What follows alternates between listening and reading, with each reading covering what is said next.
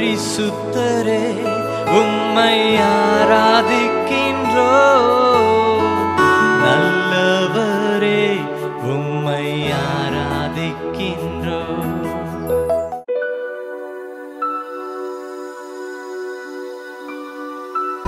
தமிழ்நாட்டை குறித்து, இந்திய தேசத்தை குறித்து கர்த்தர் பேசின சில காரியங்களை நான் உங்கள் மத்தியிலே நான் சொல்வதற்கு நான் ஆசைப்படுகிறேன்.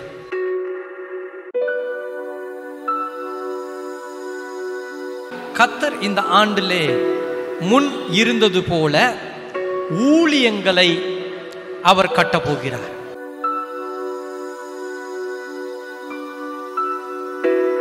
தமிழ்நாட்டிலே மே மாதத்திற்கு பிறகு ஊழியங்கள் எல்லாம் மலரக்கூடிய ஒரு வருடமாக வருகின்ற 4 வருடத்தை கர்த்தர் ஆசீர்வதிக்க போகிறார்.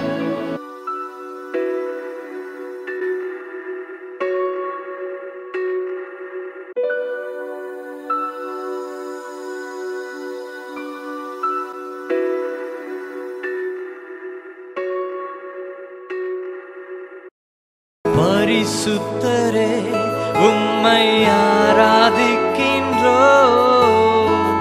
நல்லவரே உம்மை ஆராதிக்கின்றோம். பரிசுத்தரே உம்மை ஆராதிக்கின்றோம். நல்லவரே உம்மை ஆராதிக்கின்றோம். கரங்களை உயர்த்தி ஆராதனை ஆராதனை ஆராதனை ஆராதனை ஆராதனை ஆராதனை ஆராதனை ஆராதனை. இன்னொரு விசை ஆராதனை ஆராதனை ஆராதனை ஆராதனை ஆராதனை ஆராதனை ஆராதனை ஆராதனை. எல் ஷடாய் உம்மை நாங்கள் ஆராதிக்கின்றோம். யெகோவா நிசி உம்மை ஆராதிக்கின்றோம். நினைத்த ஒவ்வொரு நன்மைகளையும் நாம் நினைத்து அவரை ஆராதித்துக் கொண்டிருப்போம். யெகோவா நிசி உம்மை ஆராதிக்கின்றோம். கரங்களை உயர்த்தி ஆராதனை ஆராதனை ஆராதனை ஆராதனை ஆராதனை ஆராதனை ஆராதனை ஆராதனை. ஹல்லேலூயா ஹல்லேலூயா ஹல்லேலூயா ஹல்லேலூயா ஹல்லேலூயா ஹல்லேலூயா ஹல்லேலூயா ஹல்லேலூயா. நேசிக்கிறேன் நேசிக்கிறேன் உம்மைத்தானே என் தெய்வமே என் இயேசுவே. நேசிக்கிறேன் உம்மைத்தானே என் தெய்வமே என் இயேசுவே. ஆராதனை ஆராதனை ஆராதனை ஆராதனை ஆராதனை ஆராதனை ஆராதனை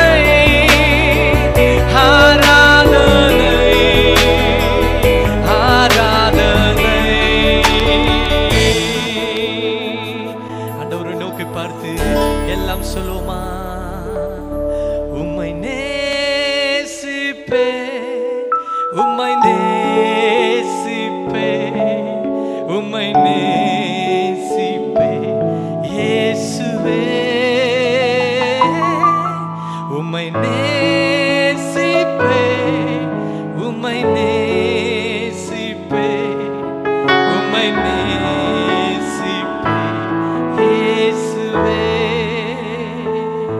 ஒருவேளை இந்த இடத்துல கஷ்டத்தோட, கவலையோட, கண்ணீரோட வந்திருக்கிறீங்களா?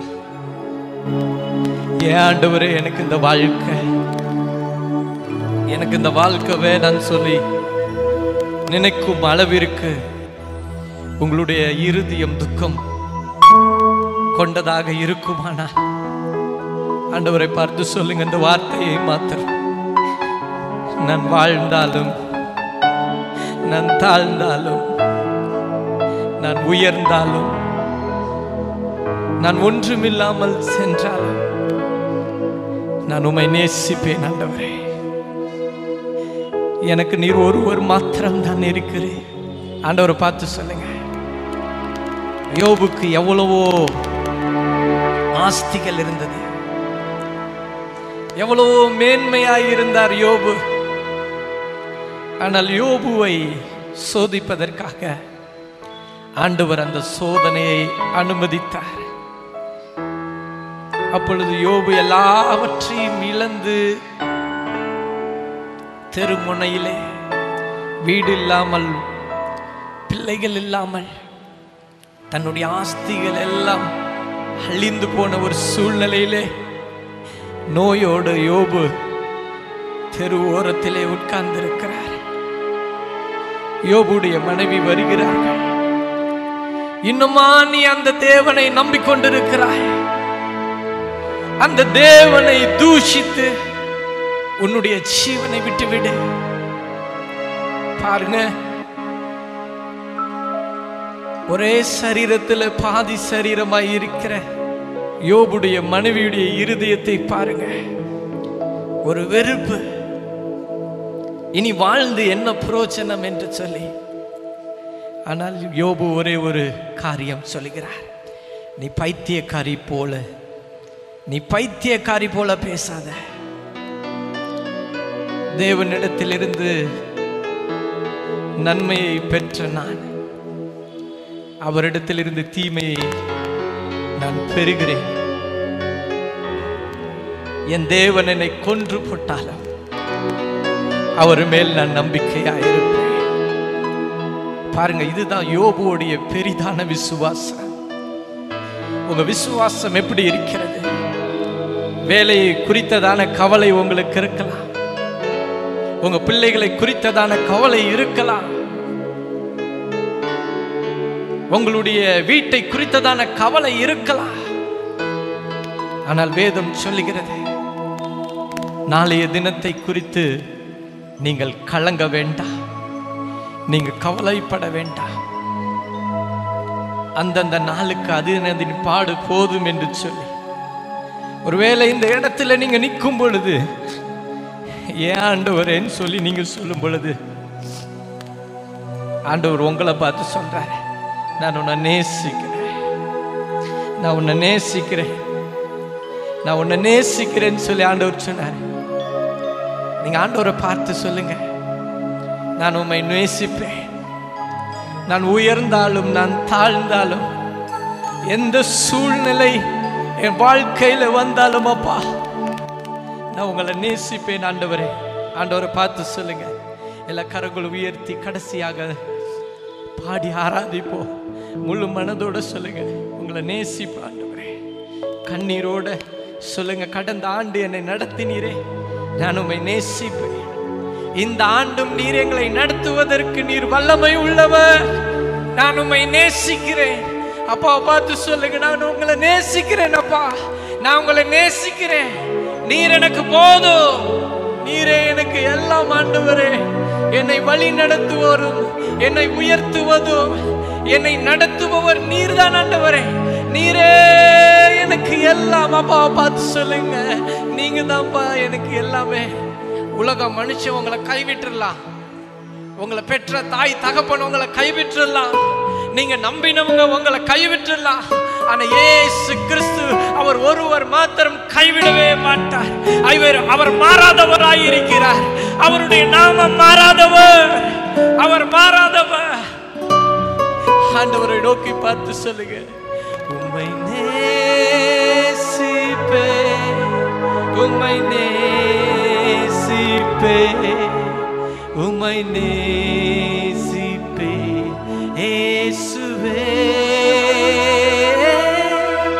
உம்மை நேசிப்பே, உம்மை நேசிப்பே, உம்மை நேசிப்பே இயேசுவே. ஆராதிப்பே, ஆராதிப்பே, ஆராதிப்பே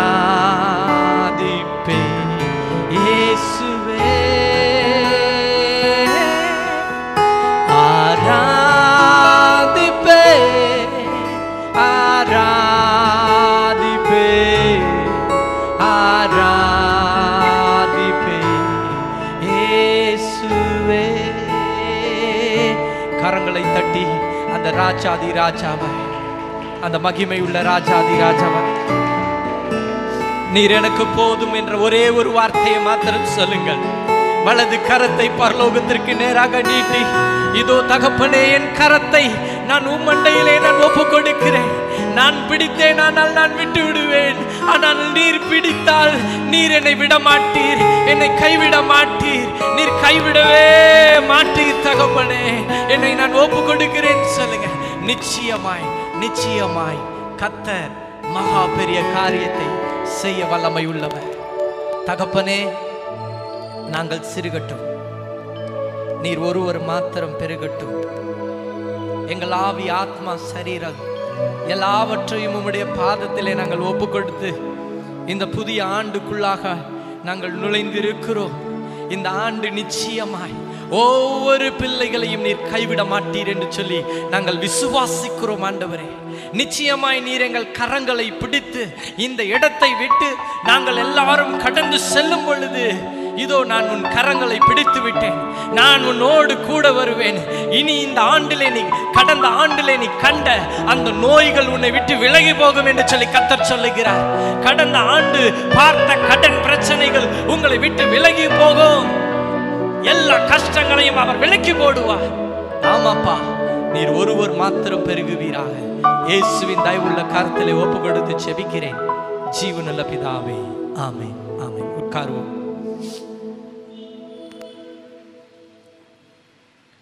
இந்த நாளிலும் நாம் செய்திக்கு நேராக நாம் கடந்து செல்கிறோம்.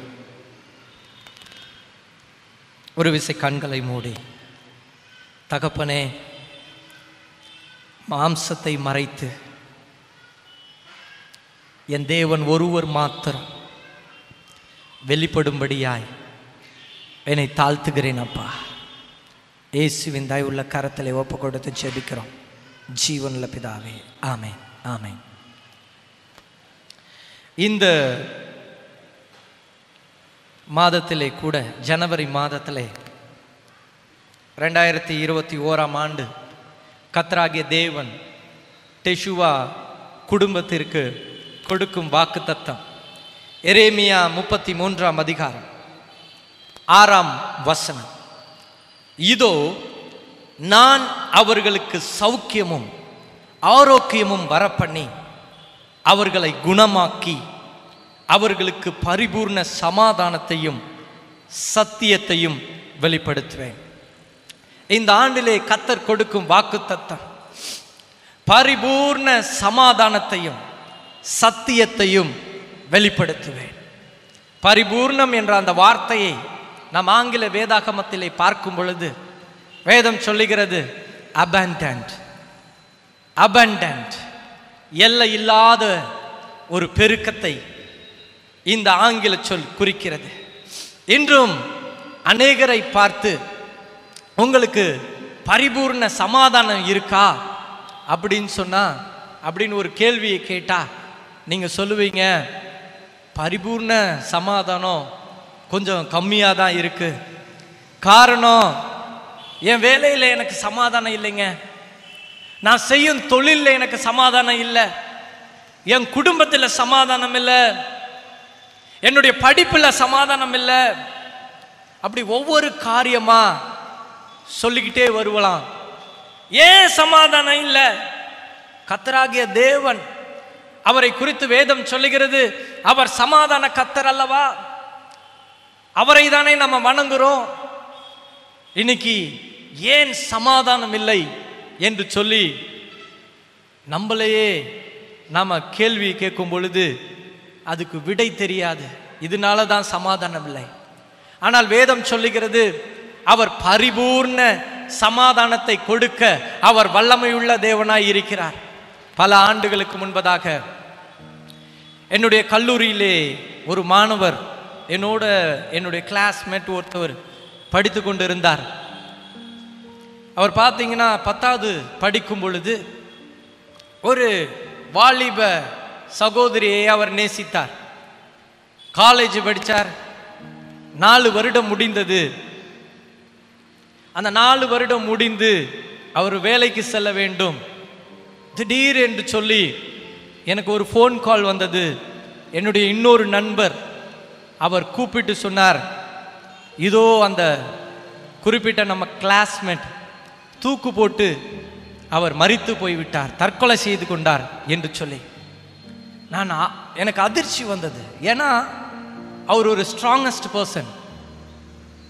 நான் ஏன் அப்படி நடந்தது என்று சொல்லி கேட்கும் பொழுது அவர் இப்படியாக ஒரு கடிதம் எழுதி வைத்து, அந்த வாலிப சகோதரன் மரித்திருக்கிறார், நான் நேசித்த பெண் என்னை கைவிட்டு விட்டாள், எனக்கு என்னுடைய இருதயத்திலே சமாதானம் இல்லை, எனக்கு இந்த உலகம் பிடிக்கவில்லை, நான் மரித்து போகிறேன் என்று சொல்லி தூக்கு மாட்டி மரித்து விட்டார்.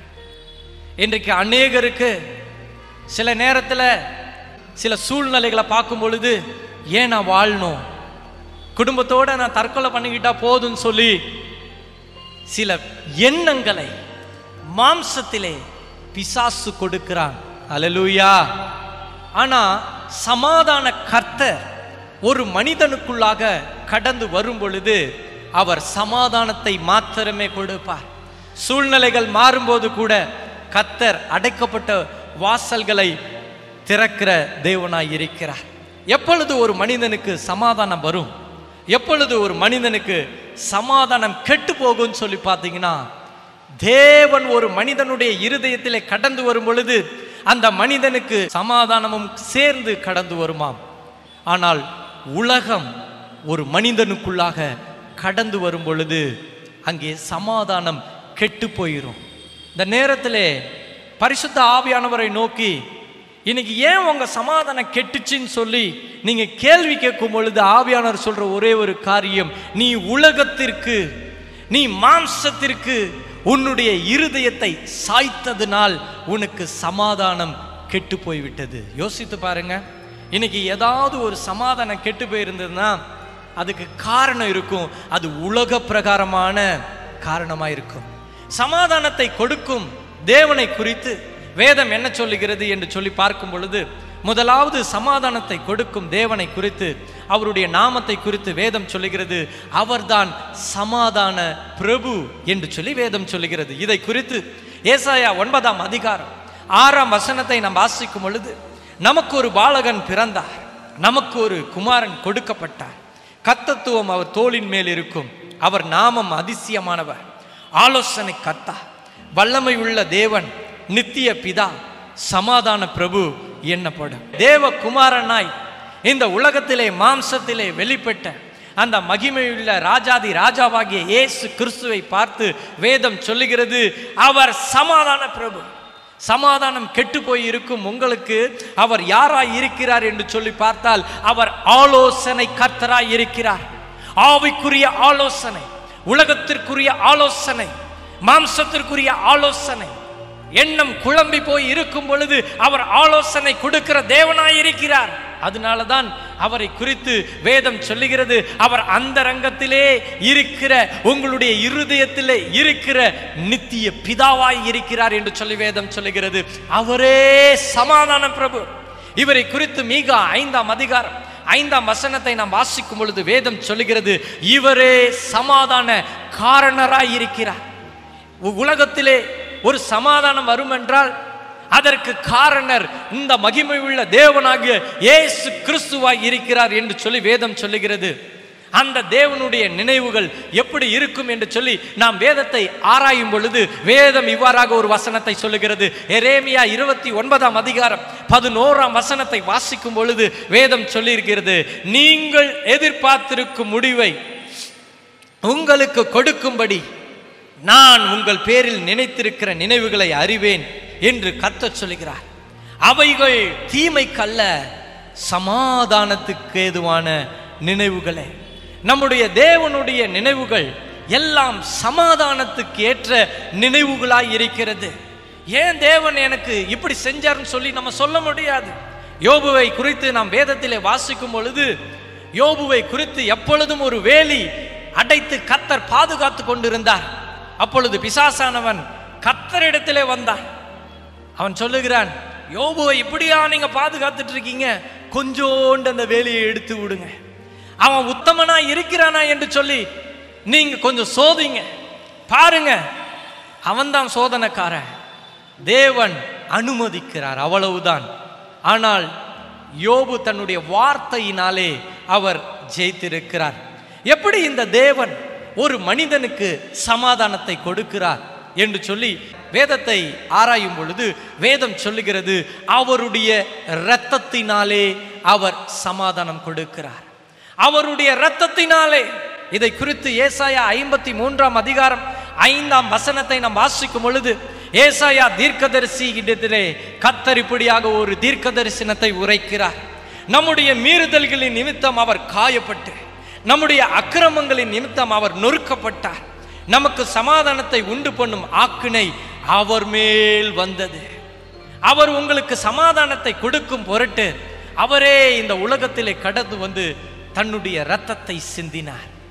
இனி இந்த இடத்துல நீங்க உட்கார்ந்து இருக்கும் பொழுது ஆண்டவரை பார்த்து சொல்லுங்க, இயேசு கிறிஸ்துவின் இரத்தத்தை முக்கியப்படுத்துகிறானாய் நான் இருக்க வேண்டும் என்று சொல்லி உங்களுடைய இருதயத்திலே நீங்க சொல்லிக் கொண்டிருங்க. இயேசு கிறிஸ்துவின் இரத்தத்தை எந்த குடும்பம் முக்கியப்படுத்துகிறதோ, எந்த நபர் முக்கியப்படுத்துகிறார்களோ அந்த இரத்தம் உங்களுக்கு சமாதானத்தை கொடுக்க வல்லமையுள்ளதாய் இருக்கிறது. 6 வசனம் சொல்லுகிறது, நாம் எல்லாரும் ஆடுகளை போல வழி தப்பி திரிந்து அவனவன் தன் வழியிலே போனோம், கர்த்தரோ நம் எல்லாருடைய அக்கிரமத்தையும் அவர் மேல் விழப்பண்ணினார். எல்லாருடைய அக்கிரமத்தையும் தேவன் அவர் மேல் விழப்பண்ணினார் என்று எழுதப்பட்டிருக்கிறது. நம்முடைய அக்கிரமம் எல்லாம் அவர் மேலே விழுந்தது. இன்றைக்கு நீங்கள் பாவ மன்னிப்பை குறித்து நீங்கள் ஜெபிக்கும் பொழுது, ஆண்டவரே என்னுடைய பாவத்தை மன்னியும், நான் இப்படியாக நான் செய்தேன், இப்படியாக கடந்த ஆண்டு நான் இருந்தேன், மற்றவர்களை அநாசியமாக என்னுடைய உதடுகளால நான் தூசிச்சேன், கெட்ட வார்த்தை பேசினேன், என்ன வேணாலும் சொல்லலாம். ஆனால் ஆண்டவரிடத்திலே இந்த மாலை வேளையிலே நம்ம ஜெபிக்கும் பொழுது, இயேசுவே உம்முடைய இரத்தத்தின் மீட்பினாலே என்னை நீர் மீட்டுக் கொள்வீராக என்று சொல்லி நாம் சொல்லும் பொழுது அவருடைய இரத்தம் நமக்கு சமாதானத்தின் மீட்பை கொடுக்குமா? இதை குறித்து கொலோசியர் 1 அதிகாரம் 20 வசனம் இவ்வாறாக எழுதப்பட்டுள்ளது, அவர் சிலுவையில் சிந்தின இரத்தத்தினாலே சமாதானத்தை உண்டாக்கினார் என்று சொல்லி வேதம் சொல்லுகிறது. சிலுவையிலே சிந்தின இரத்தம் சமாதானத்தை உண்டாக்கின இரத்தமாய் இருக்கிறது. இன்று பரிசுத்த வேதாகமம் நம்மை பார்த்து கேட்கும் கேள்வி ஒன்றே ஒன்றுதான், கர்த்தராகிய இயேசு கிறிஸ்துவின் இரத்தத்தால் மீட்கப்பட்ட நமக்கு ஏன் கலக்கம் வருகிறது? இன்னைக்கு ஏன் கலங்குறோம்? சில நேரத்தில் கலங்கிறோம்ல, ஆனா சமாதானத்தின் தேவன் நமக்குள்ளார இருக்கும் பொழுது அந்த கலக்கம் கூட வரக்கூடாதான். யோபு 34 அதிகாரம் 30 வசனத்தை நாம் வாசிக்கும் பொழுது வேதம் சொல்லுகிறது, ஒரு ஜனத்துக்கானாலும் ஒரு மனுஷனுக்கானாலும் அவர் சமாதானத்தை அருளினால் யார் கலங்க பண்ணுவான்? யாரும் நம்மளை கலங்க பண்ண முடியாது. அவர் சமாதானத்தை அருளினால் யாரும் நம்மை கலங்க பண்ணவே முடியாது. இன்று உங்களை பார்த்து ஒரு கேள்வியை நீங்க கேட்டுக்குங்க. என்ன கேள்வி? ஏன் எனக்கு சமாதானம் இல்லை? எத்தனை பேருக்கு இங்க முழுமையா நான் சமாதானமாக இருக்கேன்? சில பேரை கேட்டிங்கன்னா எனக்கு நைட்டு தூக்கமே வர மாட்டேங்குது பாஸ்டர். ஏன் என் நோயை குறித்து எனக்கு ஒரு கவலை இருக்கு. சிலர் சொல்லுவாங்க, என் கடன் பிரச்சனையை குறித்து எனக்கு கவலை இருக்கிறது. ஆலோசனை கர்த்தரிடத்தில் நம்ம ஆலோசனை கேட்பவர்களாய் இருக்க வேண்டும். ஏன் ஒரு மனிதனுக்கு சமாதானம் இல்லை என்று சொல்லி பார்க்கும் பொழுது 3 முக்கியமான காரியத்தை வேதம் சொல்லுகிறது. ஒன்று, பயம். ஒரு குறிப்பிட்ட பயம் இருதயத்தில் இருந்துகிட்டே இருக்கும். அதனால அந்த மனுஷனுக்கு சமாதானம் இருக்கவே இருக்காது. இன்னொன்று 2, ஒரு குறிப்பிட்ட கவலை அந்த இருதயத்தில் இருந்துகிட்டே இருக்கும். அதனால அந்த மனுஷன்கிட்ட சமாதானம் இருக்காது. 3, அவிசுவாசம் அந்த இருதயத்தில் இருக்கும் பொழுது அந்த அவிசுவாசம் சொல்லும், இது நடக்குமா, இது வாய்க்குமா. இந்த 3 காரியங்களை நாம் இந்த நேரத்தில் தேவனுடைய பாதத்தில் வைத்து இந்த 3 காரியத்தையும் நாம் தூக்கி எறிபவர்களாய் இருக்க வேண்டும். பல ஆண்டுகளுக்கு முன்பதாக உலகத்தின் பல பகுதியை தன்னுடைய ஞானத்தினாலும் யுத்த பலத்தினாலும் படை வீரர்கள்னால ஒருவர் இந்த உலகத்தை ஆண்டார். அவரை குறித்து சரித்திரம் சொல்லுகிறது, அவர்தான் மகா அலெக்சாண்டர். இந்த மகா அலெக்சாண்டர் இஸ்ரேல் தேசத்தை பிடிக்க வேண்டும் என்று சொல்லி ஒரு எண்ணம் வந்தது. நேராக படைகளை எல்லாம் அழைத்து கொண்டு போய் நேராக இஸ்ரேல் தேசத்துக்குள்ளாக கடந்து போய் முதல் நாள் காசா பட்டணத்தை பிடித்தாராம். இந்த காசா பட்டணத்தை பிடித்த பிறகு அந்த காசா பட்டணத்தின் அருகாமையிலே இருந்த எருசலேம் பட்டணத்திலே இருக்கும் பிரதான ஆசாரியர், அவருடைய சரித்திரத்திலே அவருடைய பெயர் ஏதுவா என்று எழுதியிருக்கிறது. இந்த ஏதுவா என்ற பிரதான ஆசாரியருக்கு ஒரு பயம் வந்துடுச்சு. ஐயோ, இந்த அலெக்சாண்டர், மகா அலெக்சாண்டர் நாளைக்கு என்னுடைய ஜனங்களை, இந்த எருசலேம்ல இருக்கிற ஜனங்களை அவர் பிடித்துக் கொள்வாரே, நான் என்ன செய்ய போகிறேன் என்று சொல்லி இரவு முழுவதும் தானியேல் தீர்க்க தரிசன புஸ்தகத்தை வாசித்து வாசித்து அழுது அழுது தேவனிடத்திலே அவர் விண்ணப்பம் செய்ய ஆரம்பித்தார். ஜெபித்து கொண்டே இருந்தார். அவர் தானியேல் தீர்க்க தரிசன புஸ்தகத்தை வாசித்து வாசித்து ஜெபிக்கும் பொழுது தானியேல் தீர்க்க தரிசன புஸ்தகத்திலிருந்து கர்த்தராகிய தேவன் ஒரு குறிப்பிட்ட காரியத்தை இந்த ஏதுவா என்ற இந்த பிரதான ஆசாரியர்கிட்ட ஆண்டவர் பேசினார். அவ்வளவுதான். விடிய காலம் வர இவர் ஜெபத்தை முடித்தார். இரவு முழுவதும் தூங்கவில்லை. அதிகாலமே அவர் கடந்து போய் எல்லா ஆசாரியர்களையும் ஒன்று சேர்க்கிறார். எல்லா ஆசாரியர்களையும் ஒன்று சேர்த்து ஆசாரியர்களை பார்த்து சொல்றாரு, எல்லாரும் வெண்ணுடை தரித்துக்குங்க, வெண் அங்கி தரித்துக்குங்க. நான் பிரதான ஆசாரியருடைய உடையை தரித்து கொண்டு இந்த ஏதுவா என்ற பிரதான ஆசாரியர் அந்த பிரதான ஆசாரியனுடைய உடையை தரித்து கொண்டு அவருடைய நெற்றி பட்டையிலே கர்த்தருக்கு பரிசுத்தம் என்று முத்தரிக்கப்பட்டதாம். கர்த்தருக்கு பரிசுத்தம் என்று எழுதப்பட்டு நேராக தானியேல் தீர்க்க தரிசன புஸ்தகத்தை தன்னுடைய கரங்களிலே எடுத்துக்கொண்டு நேராக மகா அலெக்சாண்டரை சந்திப்பதற்காக இவர் கடந்து செல்லுகிறார். மகா அலெக்சாண்டர் இந்த வெண்ணுடை தரித்த ஆசாரியர்களை கூட்டத்தை பார்த்தவுடன் அவர் எழுந்து நின்று இவர்களுக்கு மரியாதை செலுத்துகிறார். அப்பொழுது பிரதான ஆசாரியன் ஏதுவா என்ற பிரதான ஆசாரியன் மகா அலெக்சாண்டரை பார்த்து இப்படி ஒரு காரியத்தை சொல்லுகிறார். மகா அலெக்சாண்டரே, நீர் பெர்சியரையும் இன்னும் அநேக ராஜ்யங்களையும் நீர் பிடித்திருக்கிறீர். இதோ உம்மை குறித்து தானியேல் தீர்க்கதரிசி அநேக ஆண்டுகளுக்கு முன்னாடி நீர் பெர்சியரையும் மீதியரையும் நீர் பிடிப்பீர் என்று சொல்லி ஒரு கிரேக்க ராஜா இப்படியாக பிடிப்பார் என்று சொல்லி எங்கள் தானியேல் தீர்க்க தரிசன புஸ்தகத்திலே எழுதியிருக்கிறது என்று சொன்ன உடனே மகா அலெக்சாண்டருக்கு ஒரே சந்தோஷம் தாங்க முடியல. என்னை குறித்தா எழுதியிருக்கிறது என்று சொல்லி கேட்டாராம். உடனே அந்த தானியேல் தீர்க்க தரிசன புஸ்தகத்தை என்னிடத்தில் கொடுங்கள் என்று சொல்லி அந்த தானியேல் தீர்க்க தரிசன புஸ்தகத்தை திறந்தாராம். மகா அலெக்சாண்டர் அதை படித்த பிறகு அவருக்கு ஒரு மிகுந்த சந்தோஷம். தன்னுடைய படை தளபதியை கூப்பிட்டாராம். படைகளை எல்லாம் கூட்டாராம். எருசலேம் நகரத்திலே உங்களுடைய கால்களை நீங்கள் பதிக்க கூடாது என்று சொல்லி ஒரு கட்டளை பிறப்பித்தாராம். மகா சமாதானத்தோடு அந்த இடத்தை விட்டு கடந்து போனார்.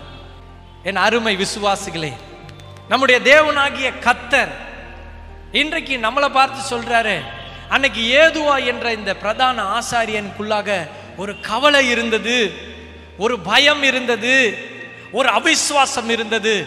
ஆனால் இரவு முழுவதும் அவர் அந்த தானியேல் தீர்க்க தரிசன புஸ்தகத்தை படித்து ஜெபிக்கவில்லை என்றால் அன்றைக்கு இந்த எருசலேம் பட்டணத்தையும் இந்த குறிப்பிட்ட மகா அலெக்சாந்தர் பிடித்திருப்பார். பாருங்க, வேதம் சொல்லுகிறது, கவலை குறித்து வேதம் என்ன சொல்லுகிறது? 1 பேதுரு 5ஆம் அதிகாரம் 7ஆம் வசனத்தை நாம் வாசிக்கும் பொழுது வேதம் சொல்லுகிறது, அவர் உங்களை விசாரிக்கிறவரானபடியால் உங்கள் கவலைகள் எல்லாம் அவர் மேல் வைத்து விடுங்கள். ஹல்லேலூயா. இப்ப நம்ம என்ன செய்ய போறோம்? நம்முடைய கவலைகளை எல்லாம் அவரிடத்துல நம்ம வைக்க போகிறோம். இரண்டாவது பயத்தை குறித்து வேதம் என்ன சொல்லுகிறது? யோவான் 14ஆம் அதிகாரம் 27ஆம் வசனத்தை நாம் வாசிக்கும் பொழுது, உங்கள் இருதயம் கலங்காமலும் பயப்படாமலும் இருப்பதாக. ஆண்டவர் உங்களுடைய இருதயத்தை பார்த்து சொல்றார், கலங்காமலும் பயப்படாமலும் இருப்பதாக. இப்ப ஆண்டவரை பார்த்து நீங்க சொல்லுங்க, ஆண்டவரே, இனி எனக்கு பயம் வரக்கூடாது, இனி எனக்கு கவலை வரக்கூடாது. இன்னும் விசுவாசத்தை குறித்து வேதம் என்ன சொல்லுகிறது என்று சொல்லி பார்க்கும் பொழுது, யோவான் 20ஆம் அதிகாரம் 29ஆம் வசனத்தை நாம் வேதாகமத்திலே வாசிக்கும் பொழுது வேதம் சொல்லுகிறது, காணாதிருந்தும் விசுவாசிக்கிறவர்கள் பாக்கியவான்கள். இந்த ஆண்டிலே சில காரியம், சில ஆசீர்வாதத்திற்காக நீங்கள் காத்து கொண்டு இருக்கலாம். ஆனா இன்னும் அந்த ஆசீர்வாதம் வராம இருக்குதா? ஆண்டவர் சொல்றாரு, காணாதிருந்தும் விசுவாசிக்கிறவர்கள் பாக்கியவான்கள். இந்த நேரத்தில் இந்த 3 காரியத்தை வச்சு நம்ம ஜெபிச்சுட்டு இன்னும் 5 நிமிடத்தில் இந்த செய்தியை நான் முடிக்க போகிறேன். இந்த 3 காரியத்தை வைத்து நம்ம ஜெபிக்க போறோம். என்ன ஜெபிக்க போகிறோம்னா, ஆண்டவரே, என்னுடைய இருதயத்திலிருந்து பழைய கவலைகள்லாம் நீங்க எடுத்து போட்டுருங்க. என் இருதயத்திலிருந்து பயத்தை எல்லாம் எடுத்து போட்டுருங்க. என் இருதயத்திலிருந்து அவிசுவாசத்தெல்லாம் எடுத்து போட்டுருங்க. கண்களை மூடுவீங்களா? ஒரு 5 நிமிடம் ஜெபிக்க போறோம். என்ன ஜெபிக்க போறோம்னா, எனக்கு என்னை கவலை ஆட்கொள்ளக்கூடாது, என்னை பயம் ஆட்கொள்ளக்கூடாது, என்னை அவிசுவாசம் ஆட்கொள்ளக்கூடாது. பரிபூர்ண சமாதானத்தை பெறுவதற்கு இது எல்லாம் தடையாக இருக்கிறது. ஆண்டவர் சொல்றாரு, இது எல்லாம் தடையாக இருக்கிறது. எல்லாம் கண்களை மூடுவீங்களா?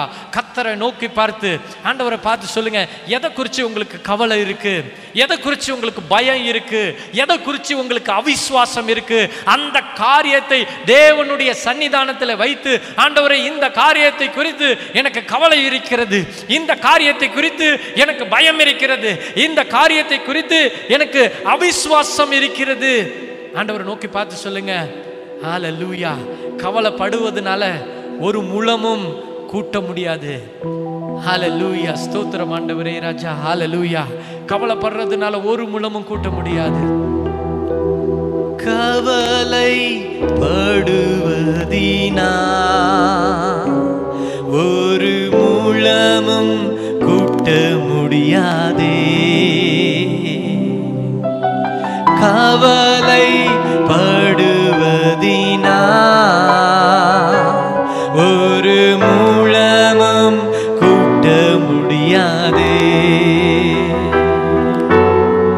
இயேசு தருவார், வெற்றி தருவார் என் வாழ்வில் நிச்சயமே.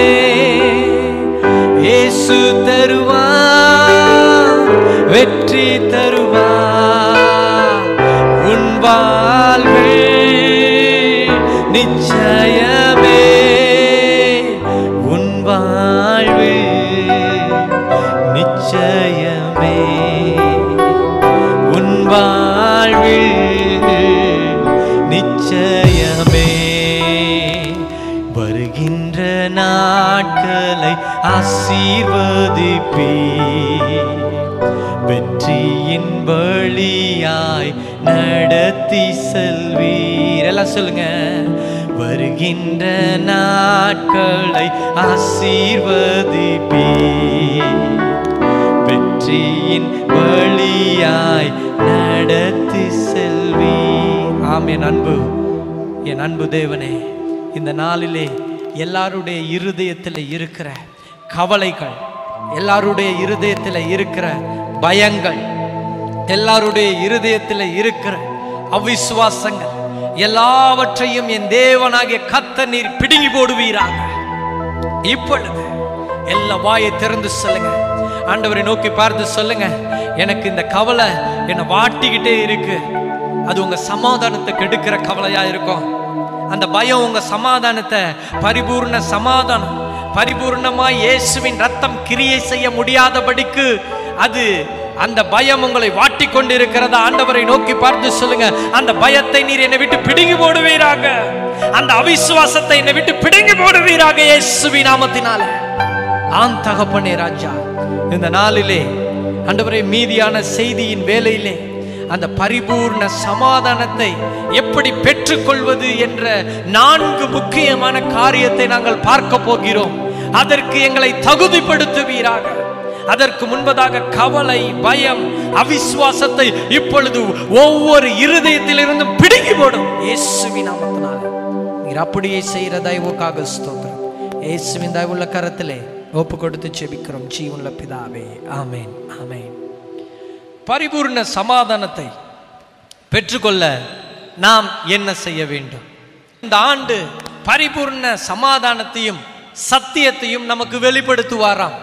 இந்த பரிபூர்ண சமாதானத்தை நாம் எப்படி பெற்றுக்கொள்வது? முதலாவது வேதம் சொல்லுகிறது, சாத்தானுக்கு நாம் எதிர்த்து நிற்க வேண்டும். சாத்தானுக்கு நாம் எதிர்த்து நிற்க வேண்டும். சாத்தானை என்ன பண்ணுமா? கட்டி ஜெபிங்க. அல்லேலூயா. எல்லாரும் என்ன பண்ணுமா? சாத்தான என்ன பாஸ்டர் இப்படி சொல்றீங்க?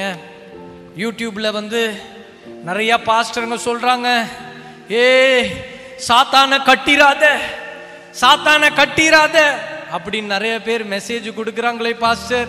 இப்ப நான் எப்படி போய் கட்டுறது? இப்ப நான் அந்த குறிப்பிட்ட காரியத்தை கேட்கும் பொழுது, சாத்தான கட்டுறதை குறித்து யாரு கவலைப்படணும்?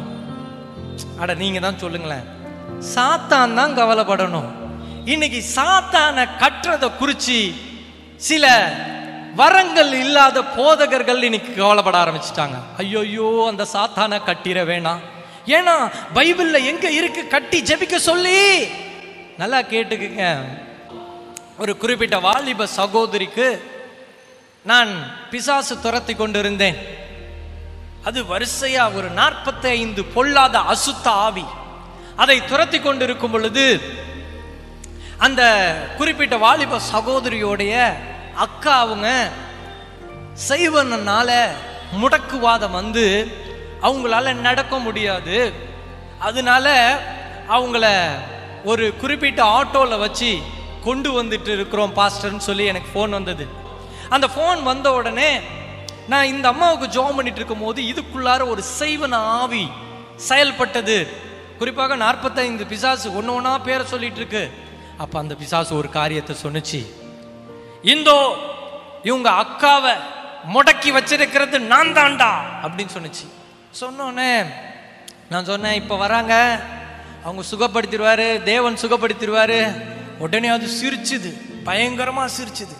உடனே ஏன் சிரிக்கிற அப்படின்னு சொல்லி கேட்ட உடனே அது சொன்னுச்சு, இந்தோ அந்த ஆட்டோ இந்த கிராமத்துல அந்த சைட்ல அந்த ரோட்ல வந்துட்டு இருக்கு. நான் ஒரு லாரியை ஆயத்தப்படுத்திட்டேன். அந்த லாரி அந்த ஆட்டோவை இடிச்சு சுக்குநூறா இப்ப ஆக்க போது. இன்னும் 2 நிமிஷத்துல அந்த லாரி அந்த ஆட்டோவை சுக்குநூறா உடைக்க போகுது அப்படின்னு சொன்ன உடனே நான் ஒரே ஒரு வார்த்தை சொன்னேன், கர்த்தராகிய இயேசு கிறிஸ்துவின் நாமத்தினாலே அந்த ஆட்டோக்கு விரோதமாக செயல்படுகிற பில்லி சூனிய ஆவியை உன்னை கட்டுகிறேன். உடனே இந்த அம்மாக்குள்ளார இந்த பிசாசு தரையை அடிச்சிட்டு கத்துது. என்னன்னு கேட்டேன். Lorry போயிடுச்சுடா, lorry மோதாம போயிடுச்சுடான்னு அழுதுச்சு. அல்லேலூயா. அந்த பிசாசை பார்த்து நான் கேட்டேன், ஏன் உன்னால இடிக்க முடியல அப்படின்னு கேட்டோன்னே, நீதான் என்ன கட்டிட்டியே. ஹல்லேலூயா. இப்ப என்னென்னமோ இன்னைக்கு ஏன் கட்டி ஜெபிக்கணும் அப்படி இப்படியெல்லாம் நிறைய பேர் கேள்வி கேட்குறாங்க. ஆனா பிராக்டிக்கலா நம்ம கடிந்து ஜெபிக்க வேண்டும், கட்டி ஜெபிக்க வேண்டும். சில இடத்துல இந்த வேதாகமத்தை பார்த்தீங்கன்னா சில இடத்துல சில கேள்விக்குறிகள் வரும். ஏன் அப்படின்னு சொல்லி பார்த்தீங்கன்னா, இப்போ சிலர் வருவாங்க, சில கேன்சர் நோயோட வருவாங்க. இப்போ கேன்சர் நோயோட வரும் பொழுது ஆவியானவர் சொல்வார், அவங்களுடைய வயிற்று பகுதியில் சர்ப்பத்தின் வித்து இருக்கு, அந்த சர்ப்பத்தின் வித்தை வெளியில வாமிட் வழியா வெளியே எடுக்க வைக்கணும், இல்லை மோஷன் வழியா வெளியே போகணும். சிலர் ஜெபிக்கும் பொழுதே, இந்த டெஷோ மீட்டிங்ல நிறைய காரியங்கள் நம்ம பார்த்துருக்கோம், ஆராதிக்கும் பொழுதே முன்னாடி பிசாசு கடந்து கீழே உருண்டு வாமிட் எடுக்கும். சிலருக்கு நம்ம ஜெபம் பண்ணி நம்ம தண்ணி கொடுப்போம். இன்னைக்கு அதுக்கு வேற இப்போ இந்த லாக்டவுன்ல தான் இத்தனை மெசேஜ் நான் கேட்டேன். அதனால தான் நான் இந்த லாக்டவுன்லாம் முடிக்கிட்டோம், நம்ம மக்கள்கிட்ட நம்ம பேசுவோம் அப்படின்னு சொல்லி நான் இன்னைக்கு பேசிட்டு இருக்கேன். ஏமீன். அல்லேலூயா. இன்னைக்கு எங்க தண்ணியை ஜெபிக்க சொல்லி இருக்கிறாங்க. அல்லேலூயா. நல்லா கேட்டுக்குங்க. தேவனுடைய வல்லமை தண்ணீரிலே மாத்திரமல்ல, தேவனுடைய வல்லமை இந்த இந்த முகக்கவசத்துல கூட இருக்கும், இந்த கச்சிஃப்ல கூட இருக்கும். பேதுருகிட்ட அவருடைய நிழல்ல கூட வல்லமை இருந்தது. ஹல்லேலூயா. தண்ணியையும் ஜெபிக்கலாம், ஜூஸையும் ஜெபிக்கலாம், டீயையும் ஜெபிக்கலாம், காப்பியையும் ஜெபிக்கலாம், பாலையும் ஜெபிக்கலாம். எல்லாம் இயேசுவின் ரத்தமாய் மாற்றுவதற்கு இந்த வேத வார்த்தையிலே அதிகாரம் இருக்கிறது. ஒரு அல்லேலியா சொல்லுவீங்களா? கரங்களை தட்டி ஒரு அல்லேலியா சொல்லுவீங்களா? இன்னைக்கு நான் உங்களை பார்த்து ஒரு கேள்வி கேட்கிறேன், நீங்க பிசாசை கட்டி ஜெபிப்பீங்களா? கட்டி ஜெபிக்கிறவங்க கரங்களை உயர்த்தி ஒரு அல்லேலியா சொல்லுங்க. பிசாசு தான் இதுக்கு கவலைப்படணும், போதகர்கள் கவலைப்படணும் சொல்லி அவசியம் இல்லை. காரணம் வேதம் சொல்லுகிறது, இந்த சாத்தானை நாம் கடிந்து ஜெபிக்க வேண்டும். இந்த சாத்தானை குறித்து வேதம் சொல்லுகிறது. ரோமர் 16ஆம் அதிகாரம் 20ஆம் வசனத்தை நாம் வாசிக்கும் பொழுது வேதம் சொல்லுகிறது, சமாதானத்தின் தேவன் சீக்கிரமாய் சாத்தானை உங்கள் கால்களின் கீழே நசுக்கி போடுவார். அல்லேலூயா. என்ன பண்ணுவாராம்? இந்த வார்த்தை சொல்லுது, உங்களுடைய கால்களின் கீழே நசுக்கி போடுவார். அப்படின்னா நம்ம பிராக்டிக்கலா பிசாசை தேடி போயா நசுக்க போறோம்? காலை வச்சு இப்படி நசுக்கவா போறோம்? இல்லைங்க. இதுல ஆவிக்குரிய ஆழங்கள் இருக்கிறது. அந்த வல்லமையான வார்த்தையாகிய கிறிஸ்து நமக்குள்ளாக கடந்து வரும் பொழுது அது நம்முடைய கால்களின் கீழே நசுக்கப்படுகிறது. ஹல்லேலூயா. இன்னும் யாக்கோபு 4ஆம் அதிகாரம் 7ஆம் வசனத்தை நாம வாசிக்கும் பொழுது வேதம் சொல்லுகிறது, தேவனுக்கு கீழ்ப்படிந்திருங்கள், பிசாசுக்கு எதிர்த்து நில்லுங்கள். அப்பனா பிசாசை தேடி கண்டுபிடிச்சு அப்படியா எதிர்த்து நிக்க போறோம்? இல்ல. நம்ம வசனத்துக்கு கீழ்ப்படிந்து பரிசுத்த ஆவியினாலே நிரப்பப்பட்டு, அவருடைய அக்னியினாலே நிரப்பப்பட்டு, வார்த்தையினாலே நிரப்பப்பட்டு நம்ம பரிசுத்த ஆவிக்கு கீழ்ப்படிந்து நிற்கும் பொழுது நம்ம இயேசு கிறிஸ்துவின் நாமத்தினால் உன்னை கட்டுகிறேன் என்று சொல்லி சொல்லும் பொழுது அது என்ன பண்ணுமா? கட்டப்பற்றும். அல்லேலூயா. இதான் பிசாசுக்கு எதிர்த்து நிற்கிறது. அல்லேலூயா. அப்போ நிறைய காரியங்கள் இருக்கிறது. அப்ப இந்த சர்ப்பத்தின் வித்தை குறித்து வேதத்துல பார்க்கும் பொழுது இங்க நம்ம இந்த அம்மாவுக்கு செபிக்கும் பொழுது அவங்க வாமிட் எடுப்பாங்கன்னு சொன்ன உடனே அந்த அம்மா வாமிட் எடுப்பாங்க. இதுக்கு வேதத்துல ஏதாவது ஆதாரம் இருக்கா? எங்க இயேசுநாதர் வாமிட் எடுக்க வைத்தார் சொல்லுங்கள் பார்ப்போம் அப்படின்னா நீங்கெல்லாம் பெப்பே பெப்பேன்னு சொல்லி தான் எல்லாம் முழுப்பீங்க. அல்லேலூயா. ஆனா ஆவியானவர் வசனத்துல சொல்றாரு, சர்ப்பத்தை எடுப்பீர்கள். அல்லேலூயா. சர்ப்பத்தை எடுப்பினா காட்டுக்குள்ளார போய் சர்ப்பத்தை பிடிச்சிட்டு வர்றது கிடையாது. சர்ப்பத்தின் அசுத்த வித்தாகிய அந்த வித்தை என்ன பண்ணுமா? எடுக்கணும்னா வார்த்தையினால கடித்து ஜெபிக்கும் பொழுது வாமிட்ல வருது பாருங்க. அல்லேலூயா. சர்ப்பத்தை, அதுதான் சர்ப்பத்தை எடுக்கிறது. அல்லேலூயா. இதுக்காக யார்கிட்டையும் போய் வயிற்றுக்குள்ளார கையை விட்டு சர்ப்பத்தை யாரும் எடுக்க முடியாதுங்க. அல்லேலூயா. அதனால ஆவிக்குரிய ரகசியங்களை நாம் தெரிந்து கொள்ள வேண்டும். எபேசியர் 6ஆம் அதிகாரம் 11ஆம் வசனம் சொல்லுகிறது, நீங்கள் பிசாசின் தந்திரங்களோடு எதிர்த்து நிற்க திராணி உள்ளவர்களாக ஆகும்படி. அல்லேலூயா. இன்னைக்கு எல்லாருக்கும் என்ன வேணுமா? திராணி வேணும். அல்லேலூயா. இன்னைக்கு திராணி இருக்கா? இன்னைக்கு பிசாசை எதிர்த்து நிற்க எத்தனை பேருக்கு திராணி இருக்கிறது அப்படின்னா முதல்ல நீங்க என்ன பண்ணும்? கவலையை உங்க மனசுலேருந்து எடுத்து போட்டுருங்க. பயத்தை உங்க மனசுலேருந்து எடுத்து போட்டுருங்க. அடுத்தது அவிசுவாசத்தை உங்க மனசுலேருந்து எடுத்து போட்டுருங்க. இப்போ வார்த்தைக்கு பயந்து பிசாசுக்கு எதிர்த்து நீங்க நிற்கும் பொழுது பிசாசு உங்களை விட்டு ஓடி போவான். ஹல்லேலூயா. அங்கே வேதம் சொல்லுகிறது, தேவனுடைய சர்வாயுத வர்க்கத்தை தரித்து கொள்ளுங்கள். ஹல்லேலூயா. இந்த ரோமரை போய் வீட்டில் நீங்க நல்லா தியானித்து பாருங்க. இன்னைக்கு ஒரு காரியத்தை நம்ம டிசைட் செய்யணும். என்ன பண்ணணும்னா பயப்படக்கூடாது. ஹல்லேலூயா. பயப்படக்கூடாது. ஒரு கடந்த 4 நாளைக்கு முன்னாடி ஒரு பையன் எனக்கு ஃபோன் பண்ணாரு. பாஸ்டர், உடம்பெல்லாம் நடுக்குது பாஸ்டர், எனக்கு ஜுரம் பாஸ்டர், என்னால முடியல பாஸ்டர். என்னன்னு கேட்டேன். இருதயம் ரொம்ப படபடக்குது, நான் செத்துருவேன் போல இருக்கு அப்படின்னா. அப்போ அவன் சொல்லும் பொழுது அவனுக்குள்ளார சர்ப்பத்தின் வித்த ஆண்டவர் காமிச்சாரு. ஒரு தேவனை அறியாத ஒரு குடும்பத்தில் இருந்து உடனே, எப்போ உன் வயிற்றுல சர்ப்பத்தின் வித்து இருக்கு, இப்ப நான் உனக்கு ஜெபம் பண்றேன் அப்படின்னு ஜெபிக்க ஆரம்பிச்ச உடனே ஒரே வாமிட் எடுக்கிற சவுண்டா கேட்டுது. ஸ்பீக்கர்ல போட்டு வச்சுக்கிட்டான். ஜெபிக்க வாமிட் வந்தது. அல்லேலூயா. ஆவியானவர் சொல்றாரு, பரிபூர்ணமா அந்த சர்ப்பத்தின் வித்து இப்போ மோஷன் வழியா வரும்னு சொல்லிட்டு நான் ஜெபம் பண்ணிட்டு வச்சுட்டேன். அவன் அடுத்த நாள் எனக்கு அந்த பையன் ஃபோன் பண்ணி சொல்றான், பச்சையா எனக்கு மோஷன் போச்சு, இன்னைக்கு நான் நல்லா இருக்கிறேன், எனக்கு புது பலன் ஆண்டவர் கொடுத்திருக்கிறார். அப்ப அங்க இருந்தவங்க அவன் சொல்றான், எங்களுடைய வீட்டார் எல்லாரும் கர்த்தராகிய இயேசு கிறிஸ்துவை ஏற்றுக்கொண்டார்கள் சொல்றான். அல்லேலூயா. கரங்களை தட்டி ஒரு அல்லேலூயா சொல்லுங்க. கரங்களை தட்டி ஒரு ஸ்தோத்திரம் சொல்லுங்க. எத்தனை பேர் இருப்பாங்க உங்க வீட்டாரு? 8 பேரு. 8 பேருக்கும் ஒரே ஆச்சரியம். இந்த மாதிரியான ஒரு தெய்வத்தை நாங்கள் பார்க்கவே இல்லையே. எதுல எங்க ஆண்டவர் இந்த பரிபூர்ண சுகத்தை கொடுத்தாரு? ஒரே ஒரு போன்ல. எப்போ பிசாசை எரிச்சு ஜெபிக்கும் பொழுது, பிசாசுக்கு எதிர்த்து நிற்கும் பொழுது, பிசாசை கட்டி ஜெபிக்கும் பொழுது என்ன பண்றாரு அங்க ஏசப்பா? அங்க கிரியை செய்ய வல்லமை உள்ளவராய் இருக்கிறார். ஹல்லேலூயா. இந்த ஆண்டுல ஒரு தீர்மானம் எடுங்க, பிசாசை நான் கட்டி ஜெபிப்பேன். ஹல்லேலூயா. கண்ட வீடியோவையும் பார்த்து நீங்க உங்களுக்குள்ளார பிசாசை விட்டுக்காதீங்க. ஹல்லேலூயா. வஞ்சிக்கிற ஆவி இன்றைக்கு யூடியூப் வழியா செயல்பட்டு இருக்குது. ஜாக்கிரதை. இரண்டாவது, பரிபூர்ண சமாதானத்தை பெற்றுக்கொள்ள நாம் என்ன செய்ய வேண்டும்? இரண்டாவது, பரிசுத்தம். இதை குறித்து எபிரேயர் 12ஆம் அதிகாரம் 14ஆம் வசனத்தை நாம் வாசிக்கும் பொழுது வேதம் சொல்லுகிறது, யாவரோடும் சமாதானமாய் இருக்கவும் பரிசுத்தம் உள்ளவர்களாய் இருக்கவும் நாடுங்கள். இப்ப எதை நீங்க நாடணுமா? சமாதானத்தை நாடணும், பரிசுத்தத்தை நாடணும். முதல்ல பிசாசுக்கு எதிர்த்து நில்லுங்க. ரெண்டாவது, பரிசுத்தத்தை நாடுங்க.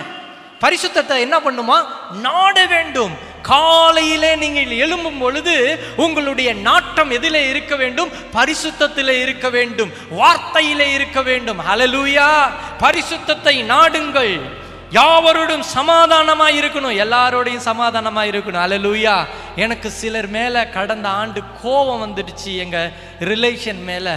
அப்போ இன்னைக்கு பார்த்தீங்கன்னா திடீர்னு நான் இந்த வசனம்லாம் எடுக்கும் பொழுது என்னால் எடுக்க முடியல. ஏன்னா எனக்கே சிலர்கிட்ட என்ன இல்லை, சமாதானம் இல்லாமல் இருந்தது.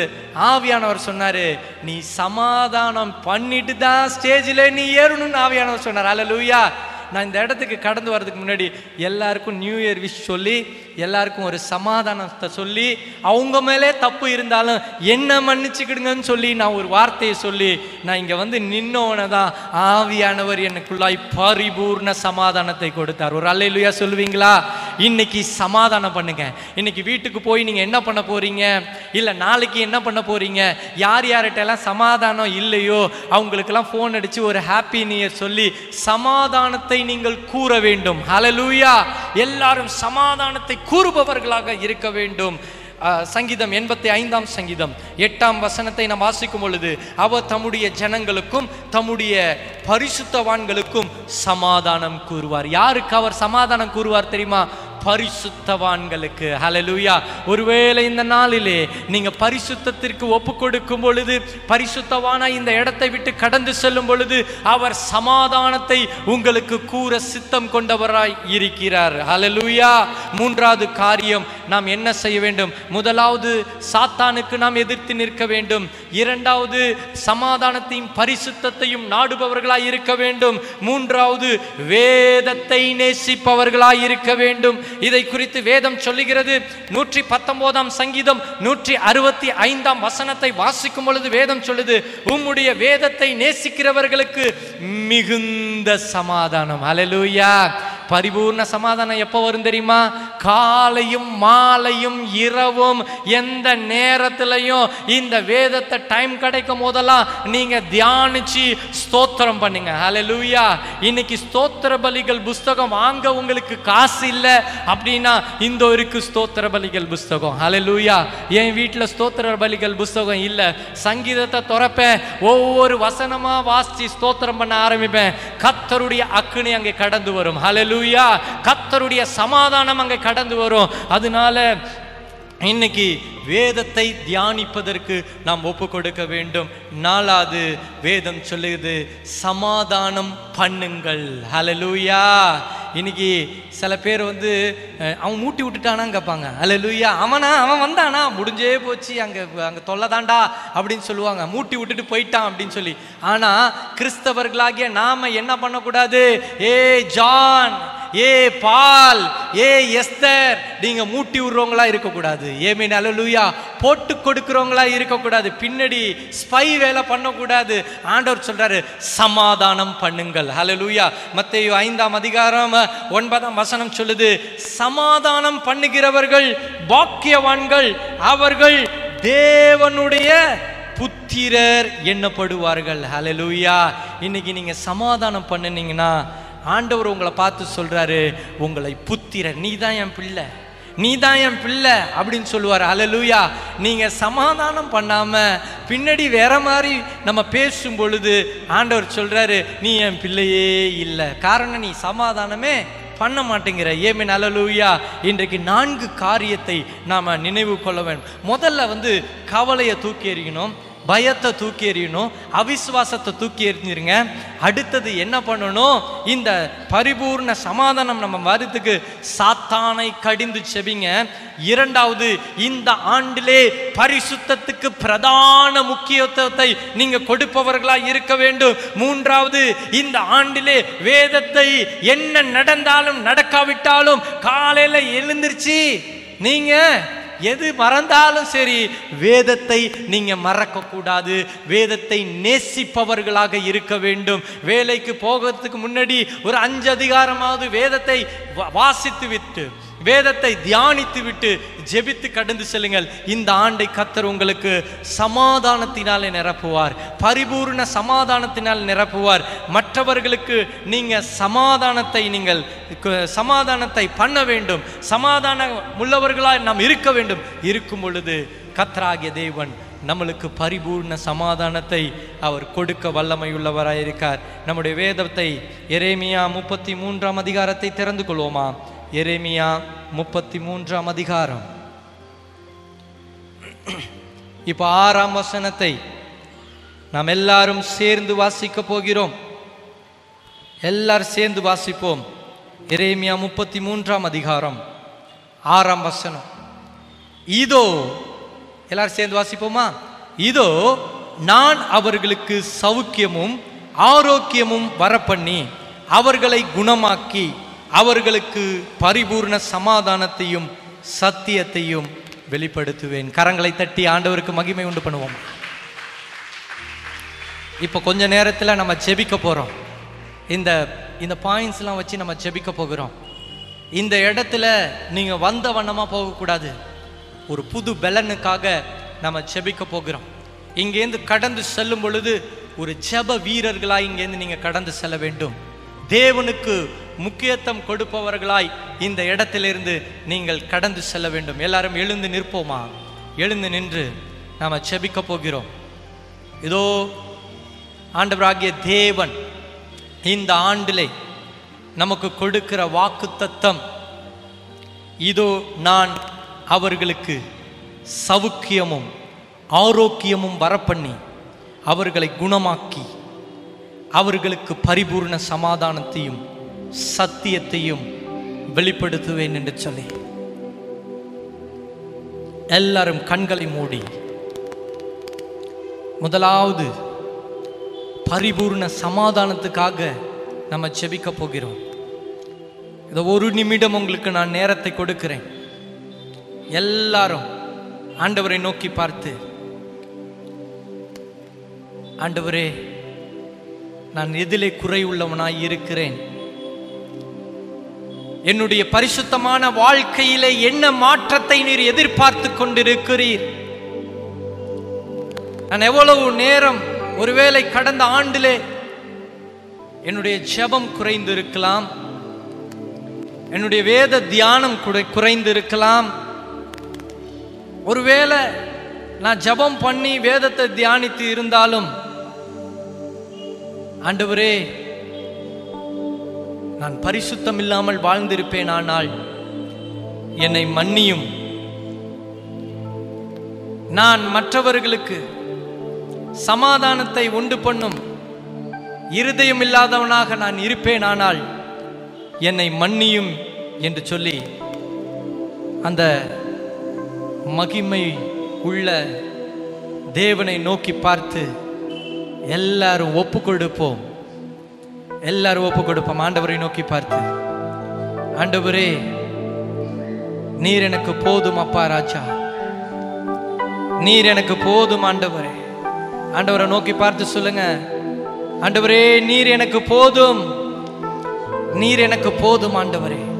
ஜெபிங்க, வாயை திறந்து ஜெபிங்க, வாயை திறந்து ஜெபிங்க. ஆண்டவரை நோக்கி பார்த்து,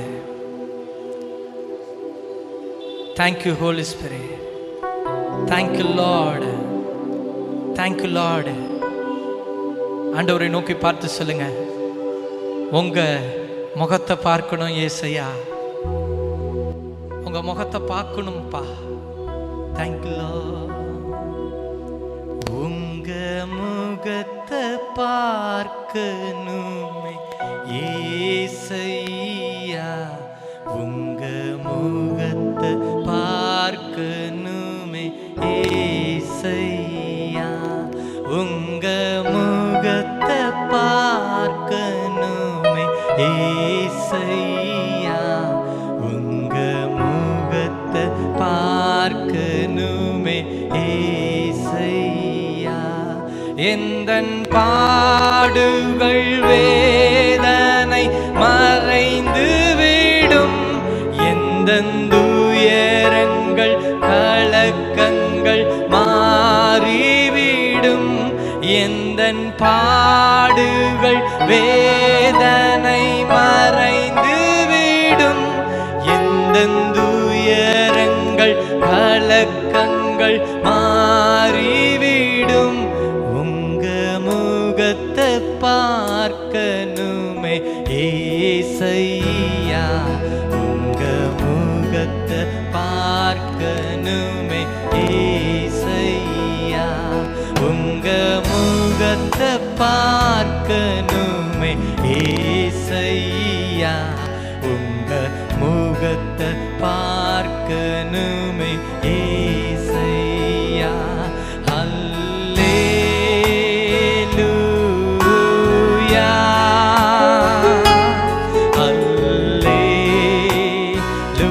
அல்லேலூயா,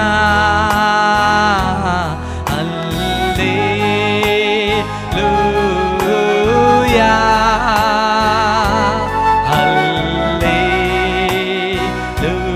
அல்லேலூயா.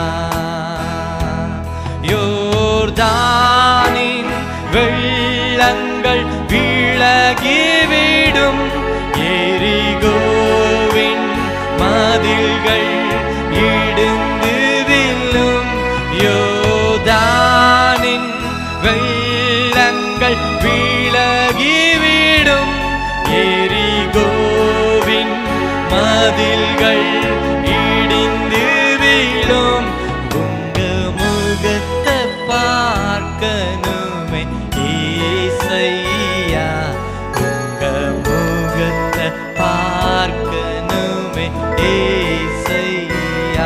எல்லாம் சொல்லுவோம்.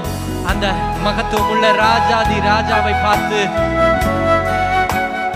ஆண்டவரை நோக்கி பார்த்து, ஒரே ஒரு விசை உங்க முகத்தை எனக்கு காமிங்கப்பா, ஒரே ஒரு விசை. மோசேவிடத்திலே எரிகின்ற தீ அக்னி ஸ்தம்பத்திலே என் தேவன் அவர் பேசினார், அவர் முகமாய் பேசினார் என்று யாத்ராகமம் 33ஆம் அதிகாரத்திலே நாம் வாசிக்கிறோம். மோசேவை கர்த்தர் வித்தியாசமாய் மாற்றினார். மோசேவை ஒரு பெரும் திரள் கூட்டத்தை நடத்துவதற்கு அபிஷேகித்தார். காரணம், மோசே அவருடைய முகத்தை பாசித்தார், அவர் தரிசித்தார். எல்லாம் சொல்லுங்க, ஆண்டவரே எனக்கு இந்த ஆண்டுல என் ஜெப வாழ்க்கை ஒரு வித்தியாசமா மாறட்டும். ஆண்டவரே என் ஜெப வாழ்க்கை ஒரு வித்தியாசமாய் மாறட்டும். அதிகமாய் நான் ஜெபித்து தேவனுடைய கிருபைகளை, தேவனுடைய வல்லமையை நான் பெற்றுக்கொள்ள, ஆண்டவரே உம்முடைய அக்னி, உம்முடைய அபிஷேகம், உம்முடைய பெலன், உம்முடைய கிருபையை நான் பெற்றுக்கொள்ள வேண்டும் என்று சொல்லி எல்லா கரங்களை வானத்திற்கு நேராக உயர்த்தி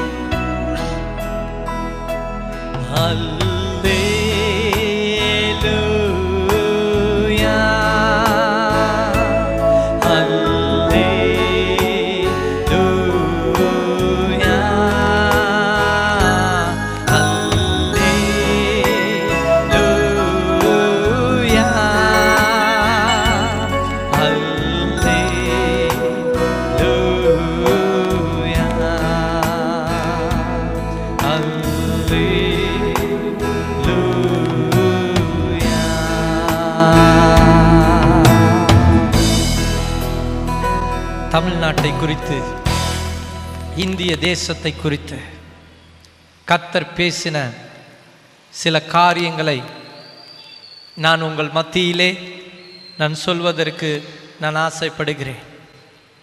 காரணம், கர்த்தர் தீர்க்க தரிசனமாய் ஒரு நபரிடம் பேசினால் அதை சொல்வதற்கு அந்த குறிப்பிட்ட நபர் கடமைப்பட்டிருக்கிறார்கள்.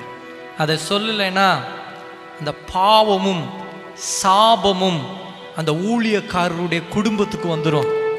ஒரு ஊழியக்காருக்கு தீர்க்க தரிசன கிருபை ஆண்டவர் கொடுத்திருந்தார்னா, கர்த்தர் சொல்ற தீர்க்க தரிசனத்தை ஒருவேளை அடக்கி வைத்தா அது பாவமா மாறிடும். அதனால இன்னைக்கு நிறைய யூடியூப் சேனல்ஸ்ல தவறான தீர்க்க தரிசனங்கள் சொல்றாங்கன்னு சொல்லி ஒரு புறம் குறை சொன்னாலும், கலங்கடிக்கும் ஆவிகள் இன்றைக்கு அநேகரை கலங்கடித்து கொண்டிருக்கிறது. ஹல்லேலூயா. இந்த நாளிலே இந்த வேத புத்தகத்திலிருந்து தமிழ்நாட்டை குறித்து நாம் ஜெபிக்கும் பொழுது ஆண்டவர் கொடுத்த வசனத்தோடு கூடிய தீர்க்க தரிசனத்தை நான் சொல்ல ஆசைப்படுகிறேன். அதே எரேமியா 33ஆம் அதிகாரம் 7ஆம் வசனத்தை வாசிக்கும் பொழுது வேதம் சொல்லுகிறது, நான் யூதாவின் சிறையிருப்பையும் இஸ்ரவேலின் சிறையிருப்பையும் திருப்பி முன் இருந்தது போல அவர்களை கட்டுவித்து. ஹல்லேலூயா. கர்த்தர் இந்த ஆண்டிலே முன் இருந்தது போல ஊழியங்களை அவர் கட்டப்போகிறார். ஊழியத்திற்காக செபித்து கொண்டிருந்த பொழுது கடந்த ஆண்டு அநேக சபைகள் மூடப்பட்டிருந்தது. அநேகர் ஜெபிக்க முடியாத சில தடைகள் உண்டு பிசாசு உண்டு பண்ணினா. ஆனா இந்த ஆண்டு கர்த்தர் சபைகள் மூடப்படாதபடிக்கு அவருடைய கிருபையின் கரம் இன்னைக்கு தமிழ்நாட்டு மேல வந்திருக்குது. இந்திய தேசத்தை பத்தி நான் பேசல, இன்னைக்கு தமிழ்நாட்டை மாத்திரம் வச்சு நான் பேசிட்டு இருக்கேன். நம்பர் 1, 8வது வசனம், அவர்கள் எனக்கு விரோதமாய் குற்றம் செய்த அவர்களுடைய எல்லா அக்கிரமங்களுக்கும் அவர்களை நீங்களாக்கி சுத்திகரித்து, அவர்கள் எனக்கு விரோதமாய் குற்றம் செய்து எனக்கு விரோதமாய் துரோகம் பண்ணின அவர்களுடைய எல்லா அக்கிரமங்களையும் மன்னிப்பேன். தேவ பிள்ளைகளுடைய அக்கிரமங்கள், ஒருவேளை இந்த 2020ஆம் ஆண்டுக்கு முன்னாடி சில அக்கிரமம் பெருகி இருந்ததுனால தான் இந்த 2020ஆம் ஆண்டிலே சில பலவீனங்கள், சில நோய்கள் கடந்து வந்தது. ஆனா ஆண்டவர் இந்த ஆண்டிலே ஒரு காரியத்தை ஜெபிக்கிற பிள்ளைகளுக்கும் சபை விசுவாசிகளுக்கும் சபை போதகர்களுக்கும் சொல்லுகிற ஒரு காரியம், நான் அவர்களுடைய அக்கிரமத்தை நான் மன்னிப்பேன். ஹல்லேலூயா. மூன்றாவது காரியம் 9ஆம் வசனம், நான் அவர்களுக்கு செய்யும் நன்மை எல்லாம் கேட்க போகிற பூமியின் எல்லா ஜாதிகளுக்கு முன்பாக அது எனக்கு மகிழ்ச்சியுள்ள கீர்த்தியாயும் புகழ்ச்சியாயும் மகிமையாயும் இருக்கும். நான் அவர்களுக்கு அருளி செய்யும் எல்லா நன்மையின் நிமித்தம் எல்லா சமாதானத்தின் நிமித்தம் இவர்கள் பயந்து நடுங்குவார்கள் என்று இஸ்ரவேலின் தேவனாகிய கர்த்தர் சொல்லுகிறார். இந்த ஆண்டிலே கர்த்தர் நமக்கு செய்ய போகிற நன்மைகள் ஏராளமாய் இருக்கும். அந்த நன்மைகளை பார்த்து நாமும் அவருக்கு பயந்திருப்போம். புறஜாதிகள் நம்மை கண்டு பயப்படும் ஒரு காரியத்தை அவர் வைக்க போகிறார். 4:11 வசனத்தை வாசிக்கும் பொழுது, இன்னும் களிப்பின் சத்தமும் மகிழ்ச்சியின் சத்தமும் மணவாளனின் சத்தமும் மணவாட்டியின் சத்தமும் சேனைகளின் கர்த்தரை துதியுங்கள், கர்த்தர் நல்லவர், அவர் கிருபை என்றும் உள்ளது என்று சொல்லுகிறவர்களின் சத்தமும் கர்த்தருடைய ஆலயத்திற்கு ஸ்தோத்திர பலிகளை கொண்டு வருபவர்களின் சத்தமும் கேட்கப்படும் என்று கர்த்தர் சொல்லுகிறார். அவர்கள் முன் இருந்தது போல் இருக்கும்படி தேசத்தின் சிறையிருப்பை திருப்புவேன் என்று கர்த்தர் சொல்லுகிறார். ஆமென், ஹல்லேலூயா. தேசத்தின் சிறையிருப்பை கர்த்தர் திருப்புவதற்கு அவர் வல்லமையுள்ளவராய் இருக்கிறார். குறிப்பாக இந்த தமிழ்நாட்டிலே மே மாதத்திற்கு பிறகு ஒரு மகிழ்ச்சியின் மாதமாக ஊழியங்கள் எல்லாம் மலரக்கூடிய ஒரு வருடமாக வருகின்ற 4 வருடத்தை கர்த்தர் ஆசீர்வதிக்க போகிறார். ஆண்டவர் சொன்ன ஒரே ஒரு காரியம், மீண்டும் இந்த ஜனங்களுக்கு ஒரு தருணத்தை நான் கொடுப்பேன். அந்த தருணத்திலே இவர்கள் எனக்கு பயந்திருப்பார்கள் என்றால் என்னுடைய காரியம் வித்தியாசமாய் இருக்கும் என்பதை குறித்து ஆண்டவர் என்னிடத்திலே ஜெபத்திலே சொன்ன காரியத்தை நான் உங்களிடத்திலே சொல்லிக் கொண்டிருக்கிறேன். இன்னும் 5வது காரியம், இந்த வரப்போகிற ஆண்டிலே அநேக 2 கூட்டங்கள் ஊழியத்திலே இருக்கும். ஒரு கூட்டம் மங்கின கூட்டமாகவும் இன்னொரு கூட்டம் எழும்பி பிரகாசிக்கிற கூட்டமாக இருக்கும். இதிலே மங்கின கூட்டங்கள் 3/4 பங்காக இருக்கும். எழும்பி பிரகாசிக்கிற கூட்டங்கள் 1/4 பங்காக இருக்கும். எப்படி என்று சொல்லி நாம் பார்க்கும் பொழுது, வருகின்ற நாட்களிலே ஊழியத்திலே எழும்ப வேண்டும் என்று சொல்லி ஆசைப்படுகிற சில வாலிபர்கள் 3/4 பங்கு மங்கின கூட்டத்தில் இருப்பாங்க, 1/4 பங்கு வெளிச்சத்தின் பிள்ளைகளாக தீபமாக எரியக்கூடிய ஒரு கூட்டமாக இருப்பாங்க. எப்படின்னு சொல்லி பார்த்தீங்கன்னா, ஆவிக்குரிய வரங்களுக்கு முக்கியத்துவம் கொடுக்காத ஒரு கூட்டம் விரிவடையும் என்று சொல்லி கர்த்தர் சொல்லுகிறார். அந்த கூட்டத்திலே கர்த்தருடைய அபிஷேகம் இருக்காது, ஆனால் வேதத்தை வைத்துதான் போதிப்பார்கள். கர்த்தருடைய வார்த்தையை அவங்க போதிக்கும் பொழுது பார்த்தீங்கன்னா, சயின்ஸை பற்றி போதிப்பாங்க, வருகையை பற்றி போதிப்பாங்க, என்ன வேணாலும் பயமுடுத்துவாங்க. ஆனால் அதை பார்க்கும் பொழுது மக்கள் எல்லாம் ஓ இது உண்மை என்று சொல்லுவார்கள். ஆனால் கர்த்தர் சொல்றாரு, அதில் இரட்சிப்பு இருக்காது. அதில் 3/4 பங்கு கூட்டம் அதில் கவிழக்கூடியதாகவும், அதில் பார்த்தீங்கன்னா வரங்களுக்கு முக்கியத்துவம் இல்லாத ஒரு கூட்டமாய் வாலிபர்கள் எல்லாம் மற்றவர்களை குற்றப்படுத்தும் 3/4 பங்கு இப்படியாக கையை நீட்டிக்கொண்டே நிற்பார்கள்.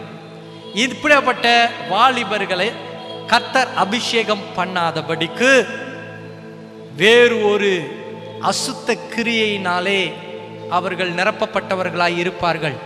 ஆனால் 1/4 பங்கு வாலிபர்கள் கூட்டம் அது தாழ்மையான கூட்டமாக, தீர்க்கதரிசிகளின் ஆவி தீர்க்கதரிசிகளுக்கு அடங்கி போகும் என்ற வசனத்தை அவர்கள் பிடித்து கொண்டு வரங்களுக்கும் வல்லமைக்கும் அவர்கள் செவியை சாய்ப்பார். ஆனால் அது மறைந்திருக்கிற கூட்டமாய் இருக்கும். காலம் வெளிப்படும் பொழுது அந்த கூட்டத்தை கர்த்தர் அப்படியே அழகாய் வெளியே கொண்டு வரும் பொழுது சர்வசாதாரணமாய் அவர்களை கொண்டு நோய்கள் சுகமாவதும் பிசாசின் கட்டுக்கள் உடைக்கப்படுவதும் இப்படியாப்பட்ட காரியத்தை கர்த்தர் செய்வார். காரணம், அன்று மகா பெரிய தேவனாகிய இயேசு கிறிஸ்து இந்த உலகத்தை விட்டு பரமேறும் முன்பதாக இந்த உலகத்திலே இருந்த பொழுது ஒரு கூட்ட சீஷர் கூட்டத்தை அவர் கூட்டினார். 12 சீஷர்களையும் அவர் அபிஷேகித்து ஒரே ஒரு காரியத்தை சொன்னார், போய் பிசாசுகளை துரத்துங்கள், நோய்களை சுகமாக்குங்கள், தீர்க்க தரிசனம் உரையுங்கள் என்று சொல்லி. அப்படியாப்பட்ட ஆவிதான், அப்படியாப்பட்ட வல்லமையின் கூட்டமாக ஒரு 1/4 பங்கு எழும்புவார்கள். ஸோ இந்த ஆண்டுல இப்படியாப்பட்ட சில செய்திகள், கடைசி காலத்தை குறித்து பேசலாம், அந்தி கிறிஸ்துவின் வருகை குறித்து பேசலாம், கர்த்தருடைய வருகை குறித்து பேசலாம். ஆனால் எச்சரிப்பா இருங்க, அங்கே தேவனுடைய கிரியை இல்லை அப்படின்னா தயவு செய்து விட்டுருங்க. இன்னொரு அதே கூட்டம் ஒரு ப்ரீச் பண்ணுவாங்க, தீர்க்க தரிசனத்தை நம்பாதீங்க, சுக அளிக்கும் வல்லமையை கூட நம்பாதீங்க, அது பிசாசினால நடைபெறுகிறது என்று சொல்லி. ஆனால் ஊழியக்காரர்களை ஆராய்ந்து நீங்கள் ஜெபிக்கும் பொழுது சரியான ஊழியக்காரர்களிடத்தில் எங்களை அழைத்து செல்லுங்கன்னு சொல்லி ஜெபிக்கும் பொழுது சரியான ஊழியக்காரர்களுக்கு நேராக கர்த்தர் இந்த ஆண்டிலே உங்களை வழிநடத்த அவர் வல்லமையுள்ளவராக இருக்கிறார். ஹல்லேலூயா. இந்த ஆண்டிலே வரப்போகிற அந்த எலெக்ஷனுக்காக ஜெபிக்கும் பொழுது கர்த்தர் காண்பித்தது ஒரு சிங்காசனம். அந்த சிங்காசனத்திலே அமராத ஒரு நபர் அமருகிறார். இவ்வளவுதான் நான் சொல்ல முடியும். அல்லேலூயா. இதைதான் இந்த ஆண்டு கர்த்தர் நம்முடைய தமிழ்நாட்டிற்கு அவர் செய்ய போகிறார். இந்திய தேசத்திற்காக ஜெபித்த பொழுது ஆண்டவர் ஒரு காரியத்தை எனக்கு வெளிப்படுத்தினார். இந்திய தேசத்தின் வட மாநிலங்களிலே இந்த வரப்போகிற 3 ஆண்டுகள் இருளின் அந்தகாரத்தின் ஆதிக்கம் சூழ்ந்திருக்கும். ஆனால் ஆளுகையின் அஸ்திபாரத்தின் வேர் ஆட்டப்படும், அஸ்திபாரம் ஆட்டப்படும் என்று சொல்லி, குலுக்கப்படும் என்று சொல்லி கர்த்தர் சொன்ன காரியத்தை உங்கள் மத்தியிலே நான் தீர்க்க தரிசனமாக உரைத்து கொண்டிருக்கிறேன். இந்த இந்திய தேசத்திற்காக சொல்லப்பட்டது 2 முக்கியமான தீவிரவாத இயக்கங்களின் மூலமாக தீவிரவாத செயல்பாடுகள் 2 அழிவுக்கு நேராக அது இந்த ஆண்டிலே அது நடக்கும். அது நடக்கக்கூடாதுன்னு சொல்லி நம்ம எல்லாரும் ஜெபிப்பவர்களாய் இருக்கணும். தேசத்துக்காக நாம் ஜெபிப்பவர்களாய் இருக்க வேண்டும். குறிப்பிட்ட இந்த உலக காரியத்தை குறித்து நம்ம பார்க்கும் பொழுது கடந்த ஆண்டிலே ஒரு தீர்க்க தரிசனம் உரைத்ததை நான் நினைவு கூறுகிறேன். கரெக்டாக ஏப்ரல் 4வது மாதம் எக்கனாமிக் கிரைசிஸ் அதிகரிக்கும் என்று சொல்லி கர்த்தர் பேசினார். அதுபோல் அநேக காரியத்தை பேசினார். அந்த காரியங்கள் எல்லாம் கர்த்தர் நிறைவேற்றினதை பார்த்தோம். அது நிறைவேறுவதற்காக அல்ல, அது நடக்கக்கூடாது என்பதற்காக தான் தீர்க்க தரிசனம். அல்லேலூயா. நடைபெறக்கூடாது. ஒரு ராங் ப்ராஃபஸி ஆண்டவர் அங்கே தீர்க்க தரிசனமாக உரைக்க சொல்லும் பொழுது அந்த ப்ராஃபஸி அங்கே நடக்கக்கூடாது, அது கிரியை செய்யக்கூடாது. இந்த ஆண்டிலே இப்படியாப்பட்ட காரியம், தீவிரவாத காரியங்கள் எல்லாம் நம்முடைய தேசத்திலே நடைபெறாமல் இருக்கணும். அதே மாதிரி எக்கனாமிக் கிரைசிஸ் எல்லாருக்கும் தெரியும். இது தீர்க்க தரிசனமாக சொல்லணும் அவசியம் இல்லை. மிக படுமோசமான எக்கனாமிக் கிரைசிஸ் வர ஆண்டுகளில் உண்டு. ஆனாலும் தேவனை நம்பி இருக்கிற நமக்கு அவர் துணையாய் இருக்கிறார். ஹல்லேலூயா. எல்லா கண்களை மூடி அந்த மகிமையுள்ள ராஜாதி ராஜாவை, அந்த மகத்துவமுள்ள தேவாதி தேவனை நோக்கி பார்த்து, இயேசுவே எங்களை ஒப்பு கொடுக்கிறோம் ஆண்டவரே, எங்கள் தேசத்தின் கட்டுக்கள் அருந்து விடும்படியாக, எங்கள் சபைகளிலே எழுப்புதல் பரவும்படியாக ஆண்டவரே எங்களை நாங்கள் ஒப்பு கொடுக்கிறோம் என்று சொல்லி கரங்களை உயர்த்தி சொல்லுவோமா? Thank you Lord, thank you Lord. எங்கள் தேசத்தின் கட்டுக்கள் அருந்து விடும், எங்கள் சபைகளில் எழுப்புதல் பரவி விடும். எங்கள் தேசத்தின் கட்டுக்கள் அருந்து விடும், எங்கள் சபைகளில் எழுப்புதல் பரவி விடும். உங்க முகத்தை பார்க்கணுமே ஏசையா, உங்க முகத்தை பார்க்கணுமே ஏசையா, உங்க முகத்தை பார்க்கணுமே ஏசையா, உங்க முகத்தை பார்க்கணுமே ஏசையா. அல்லேலூயா,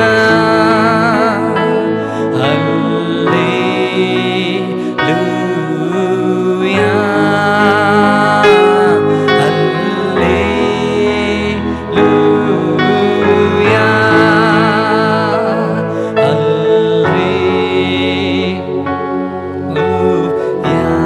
இன்னும் ஒரே ஒரு காரியத்தை சொல்ல நான் மறந்து விட்டேன். There will be medicinal side effects. பயங்கரமான மெடிசன் சைடு எஃபெக்ட்ஸை வரப்போகிற ஆண்டில் பார்க்க போகிறோம். அதில் சில குழந்தைகள் நடக்க முடியாமல் வாத நோயினாலையும் இப்படியாப்பட்ட சைடு எஃபெக்ட்ஸை குழந்தைகளை பாதிக்கும்ன்றத ஆவியானவர் காண்பித்தார். அப்படியாப்பட்ட காரியங்கள் நிறைவேறக்கூடாது. அதே போல இன்னும் முதியவர்கள் எப்படி சாகுறாங்கன்னே தெரியாது. கொத்து கொத்தாய் ஹார்ட் அட்டாக் வந்து திடீர் என்று சொல்லி இரத்தம் மூக்கிலிருந்து வருவதும் காதிலிருந்து வருவதும் இப்படியாப்பட்ட காரியத்திலே சில கூட்டங்கள் மறிக்கும். அது எல்லாமே மெடிசினல் சைடு எஃபெக்ட்ஸாக இருக்கும். அதை நான் வெளியரங்கமாய் நான் சொல்ல ஆசைப்படவில்லை. கர்த்தர் சொன்ன காரியம் இது அப்படி நடைபெறக்கூடாது என்பதை நான் இதை ஆவியானவர் சொல்றாரு. ஜாக்கிரதையாக இந்த ஆண்டிலே ஆண்டவரை நோக்கி பார்த்து, ஆண்டவரை இப்படியாப்பட்ட காரியங்கள் எங்கள் தேசத்திலே நிறைவேறக்கூடாது என்று சொல்லி கர்த்தராகிய இயேசுவின் நாமத்தினாலே நாங்கள் ஜெபிக்கிறோம். ஆண்டவரே, இப்பொழுது எல்லாரும் வலது கையை பரலோகத்திற்கு நேராக உயர்த்துவோம். இப்பொழுது இந்த ஆண்டின் ஆசீர்வாதத்திற்காக நாம் ஜெபிக்க போகிறோம். இந்த ஆண்டு தேவன் நமக்கு ஆசீர்வாதமாய் மாற்றி கொடுக்க வேண்டும். இந்த ஆண்டு இந்த தேசத்திலே, இந்த குறிப்பிட்ட தமிழ்நாட்டில் எந்த ஒரு தொற்று நோய்கள் பரவாதபடிக்கு எல்லா பிசாசின் கிரியைகளை இயேசு கிறிஸ்துவின் நாமத்தினால் நான் கடிந்து கட்டி எரித்து ஜெபிக்கிறேன். அப்பா, இப்பொழுதே ஆண்டவரே, பிசாசின் கிரியைகள் ஒன்றும் இல்லாமல் நிர்மூலமாக்கப்படட்டும். In the name of Jesus Christ. காற்றிலே இருக்கிற மாசுகள், காற்று மூலமாய் பரவப்படுகிற ஆண்டவரே சில கிரியைகள், எல்லா நுண்கிருமிகள் கர்த்தராகிய இயேசுவின் இரத்தத்தினாலே இப்பொழுதே கட்டி எரித்து செபிக்கிறேன். இப்பொழுதே சென்னை பட்டணத்திலே ஆண்டவரே ஒரு பாதுகாவல் இறங்கட்டும். சென்னை பட்டணத்தை சூழ்ந்து, இந்த தமிழ்நாட்டை சூழ்ந்து இயேசு கிறிஸ்துவின் இரத்தம் ஆண்டவரே ராஜா ஸ்தோத்திரம், ஆண்டவரே ராஜா ஹalleluya தெளிக்கப்படட்டும் என்று சொல்லி கர்த்தராகிய இயேசுவின் நாமத்தினாலே நான் ஜெபிக்கிறேன். கர்த்தராகிய தேவன், நீர் இறங்கி கிரியை செய்ய வல்லமையுள்ளவராய் இருக்கிறீர். நீர் இறங்குவீராக, நீர் இறங்குவீராக. இப்பொழுதும் வந்து இருக்கிற அன்பு விசுவாச பிள்ளைகளுக்காக நான் ஜெபிக்கிறேன். அவர்கள் மீது இயேசுவின் ரத்தம் தெளிக்கப்படட்டும். அப்பா ஆண்டவரே ராஜா, எல்லா கஷ்டங்கள், கவலைகள், ஆண்டவரே எல்லா வேதனைகள், எல்லா நோய்கள், இப்பொழுதே நோய் இருக்கிற இடத்துல உங்களுடைய கரங்களை வைத்துங்க. கர்த்தர் நோய்களை பிடுங்கி போடுவதற்கு அவர் வல்லமை உள்ளவராய் இருக்கிறார். கர்த்தாவே, இப்பொழுதே என்ன நோயாய் இருந்தாலும், என்ன சரீர பலவீனமாய் இருந்தாலும், என்ன ஆண்டவரே ராஜா தேங்க்யூ ஹோலி ஸ்பிரிட், என்ன ஆண்டவரே ராஜா நரம்பு சம்பந்தமான, எலும்பு சம்பந்தமான, லங் சம்பந்தமான ஆண்டவரே சளி போன்ற பிரச்சனைகள் இயேசுவின் நாமத்தினாலே இப்பொழுதே அது நிர்மூலமாக்கப்படட்டும். இயேசுவின் ரத்தம் சமாதானத்தை உண்டு பண்ணும் ரத்தம் என்று சொல்லி நாங்கள் வாசித்தோம். இப்பொழுது ஆண்டவரே, இந்த வீடியோவை பார்த்து கொண்டிருக்கிறவர்களுடைய கரங்களிலே தண்ணீர் இருக்குமானால், யார் யாருடைய கரங்களிலே தண்ணீர் தண்ணீர் இருக்குமானால் அந்த தண்ணீரை கர்த்தராகிய இயேசு கிறிஸ்துவின் நாமத்தினாலே, இயேசு கிறிஸ்துவின் இரத்தமாய் அக்குனியாய் என் தேவன் நீர் மாற்றுவீராக. இப்பொழுதே அதை இயேசுவின் இரத்தமாய் மாற்றுவீராக. இப்பொழுது எல்லா ஆண்டவரே ராஜா ஸ்தோத்திரிக்கிறோம் ஆண்டவரே, இரத்த அணுக்களும் இயேசுவின் இரத்தமாய் மாறட்டும். இந்த இயேசுவின் இரத்தம் சமாதானத்தை கொடுக்கும் இரத்தம். இந்த இயேசுவின் இரத்தம் பரிபூர்ண சமாதானத்தை கொடுக்குமா? இந்த இயேசுவின் இரத்தம் உங்களுக்கு விடுதலை உண்டாக்குகிற இரத்தமாய் இருக்கிறது. இப்பொழுதே எல்லா ஆண்டவரே ராஜா பலவீனங்கள், சுகவீனங்கள் எல்லாவற்றையும் நீர் எடுத்து போடுவீராக. கர்த்தர் இறங்கி கிரியை செய்ய உம்முடைய அற்புத கரத்தை ஒவ்வொருவர் மீதும் வைத்து நீர் விடுதலை கொடுக்கும்படியாய் நான் ஜெபிக்கிறேன். ஆண்டவரே, இந்த ஆண்டு வேலை இல்லாதவர்களுக்கு வேலை கிடைக்கட்டும். ஆண்டவரே, கவர்மெண்ட் ஜாப் இல்லாதவர்களுக்கு இயேசுவின் நாமத்தினாலே ஆண்டவரே இந்த 4 மாத இறுதிக்குள்ளாக ஒரு அற்புதம் நடைபெறட்டும். ஆண்டவரே ராஜா ஸ்தோத்திரம், காலேஜில் என்னென்ன சீட் கிடைக்க வேண்டும் என்று சொல்லி ஆசையோடு ஜெபித்து கொண்டு இருக்கிறார்களோ அவர்களுக்கு நல்ல காலேஜில் சீட் கிடைக்க வேண்டும் என்று சொல்லி நான் ஜெபிக்கிறேன். அதுபோல ஆண்டவரே இந்த நாளிலே தகப்பனே ராஜா ஹல்லேலூயா ஸ்தோத்திரிக்கிறோம் ஆண்டவரே, குடும்ப சமாதானம் இல்லாமல், தொழிலிலே சமாதானம் இல்லாமல், தொழிலிலே வீழ்ச்சியை கண்ட ஒவ்வொருவருக்காக ஜெபிக்கிறேன். இந்த ஆண்டு தொழில் பெருகட்டும், தொழில் ஆசீர்வதிக்கப்படட்டும். இந்த ஆண்டிலே ஒரு பெரிய மேன்மை உண்டாகட்டும்.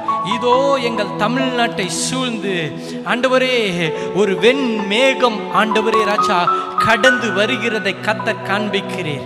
கர்த்தர் சொல்லுகிறீர், இதோ இது நன்மையான மேகம், இதோ இது ஆசீர்வதிக்கும் மேகம், இதோ இது பாதுகாக்கும் மேகம். இதோ இந்த தமிழ்நாட்டிலே, இந்த இந்திய தேசத்திலே, தமிழ்நாட்டிலே என்னுடைய கிருபையை நான் அதிகமாய் பெருகச் செய்வேன் என்று சொன்னீர். நீர் அப்படியே செய்ய போகிற தயவுக்காக ஸ்தோத்திரம். இனி இந்த பட்டினத்திலே, இனி எங்கள் மாநிலத்திலே எந்த ஒரு நோய் தொற்றுக்களும் ஆண்டவரே முன்னேறாதபடிக்கு ஆண்டவரே ஏசப்பா ஒவ்வொருவரையும் பாதுகாத்துக்கொள்ளும். இயேசுவின் இரத்த கோட்டைக்குள்ளார ஒப்பு கொடுக்கிறேன். எல்லாம் சொல்லுங்க, இயேசுவின் இரத்த கோட்டைக்குள்ளாக ஒப்பு கொடுக்கிறேன். சொல்லுங்க, எங்க வீட்டின் நிலைவாசல்களிலே இயேசுவின் இரத்தத்தை நீர் பூசுவீராக. எங்களுடைய ஆவி ஆத்மா சரீரத்திலே இயேசு கிறிஸ்துவின் இரத்தம், கர்த்தராகிய இயேசு கிறிஸ்துவின் இரத்தம் பூசப்படட்டும். எங்களுடைய வேலையிலே இந்த இயேசு கிறிஸ்துவின் இரத்தம் எங்களை நடத்தட்டும். எங்கள் ஊழியத்தை நீர் ஆசீர்வதிப்பீராக. ஊழியத்தை ஆசீர்வதித்து இந்த ஆண்டிலே தடையின்றி ஒவ்வொரு ஊழியமும் நடக்க கர்த்தர் கிருபை செய்யும் ஆண்டவரே. யார் யாரெல்லாம் இந்த ஆண்டிலே இங்கே கடந்து வந்து ஜெபித்தார்களோ கர்த்தர் மேலான காரியத்தை அவர்களுடைய வாழ்க்கையிலே செய்வீராக. நிலங்கள் இல்லாதவர்களுக்கு இந்த ஆண்டிலே நிலங்களை நீர் வாங்கி கொடுப்பீராக. சொந்த வீடு இல்லாதவர்களுக்கு ஒரு நல்ல ஆண்டவரே இந்த உலகத்திலே அவர்கள் ஜீவனோடு ஆண்டவரை வாழ்ந்து சுகித்திருப்பதற்கு ஒரு நல்ல வீட்டை கட்டி கொடுப்பீராக. எங்கள் தேவன் நீர் இறங்கி கிரியை செய்ய நீர் வல்லமையுள்ளவராய் இருக்கிறீர். திருமணம் ஆகாதவர்களுக்கு இந்த ஆண்டு நல்ல திருமண வரங்களை நீங்க கொடுக்கும்படியாய் நான் ஜெபிக்கிறேன். அப்பா, நாங்கள் ஒன்றுமில்லை அப்பா, நாங்கள் ஒன்றுமில்லை, வெறுமையான பாத்திரமாக இந்த இடத்தில் நிற்கிறோம். இந்த பாத்திரத்தை இயேசுவின் இரத்தத்தினால் பரிசுத்த ஆவியினால் நீ நிரப்புவீராக. ஒவ்வொருவரையும் நீ நிரப்புவீராக. நாங்கள் சிறுகட்டும், எங்கள் தேவன் ஒருவர் மாத்திரம் பெருகட்டும். உம்முடைய நாமம் எல்லா நாமத்திலும் மேலான நாமமாகிய இயேசு கிறிஸ்துவின் நாமம் மகிமைப்படட்டும். மீதியான வேலையை நீர் பொறுப்படுத்தி நடத்துவீராக. இயேசுவின் தயவுள்ள கரத்திலே ஒப்பு கொடுத்து ஜெபிக்கிறோம் ஜீவனுள்ள பிதாவே. சகோதரர் நெல்சன் ஜாஸ்பர் அவர்களின் வல்லமையான தேவ செய்திகளை பார்த்து வார்த்தையில் பலன் பெற்றுக் கொள்ளுங்கள்.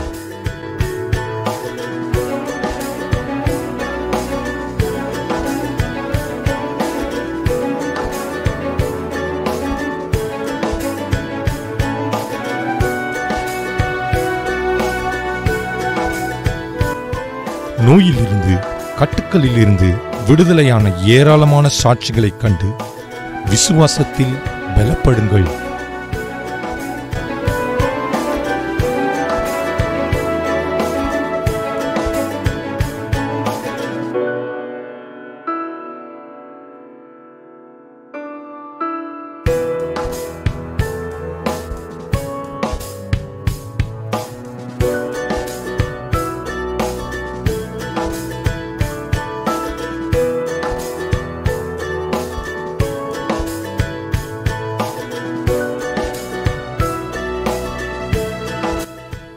உங்கள் ஜெப விண்ணப்பங்களை jesusthewingsoflove@gmail.com என்ற இமெயிலுக்கும் 9629706724 என்ற வாட்ஸ்அப் எண்ணிற்கும் நீங்கள் அனுப்பலாம்.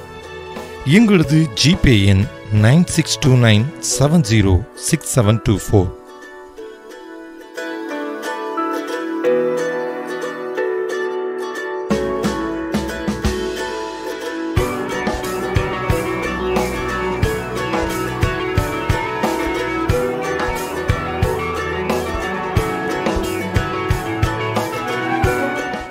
இந்நிகழ்ச்சியை தாங்க விரும்புவோர் ஒவ்வொரு மாதமும் உங்கள் உதார்த்தவமான காணிக்கையினால் நீங்கள் தாங்கலாம்.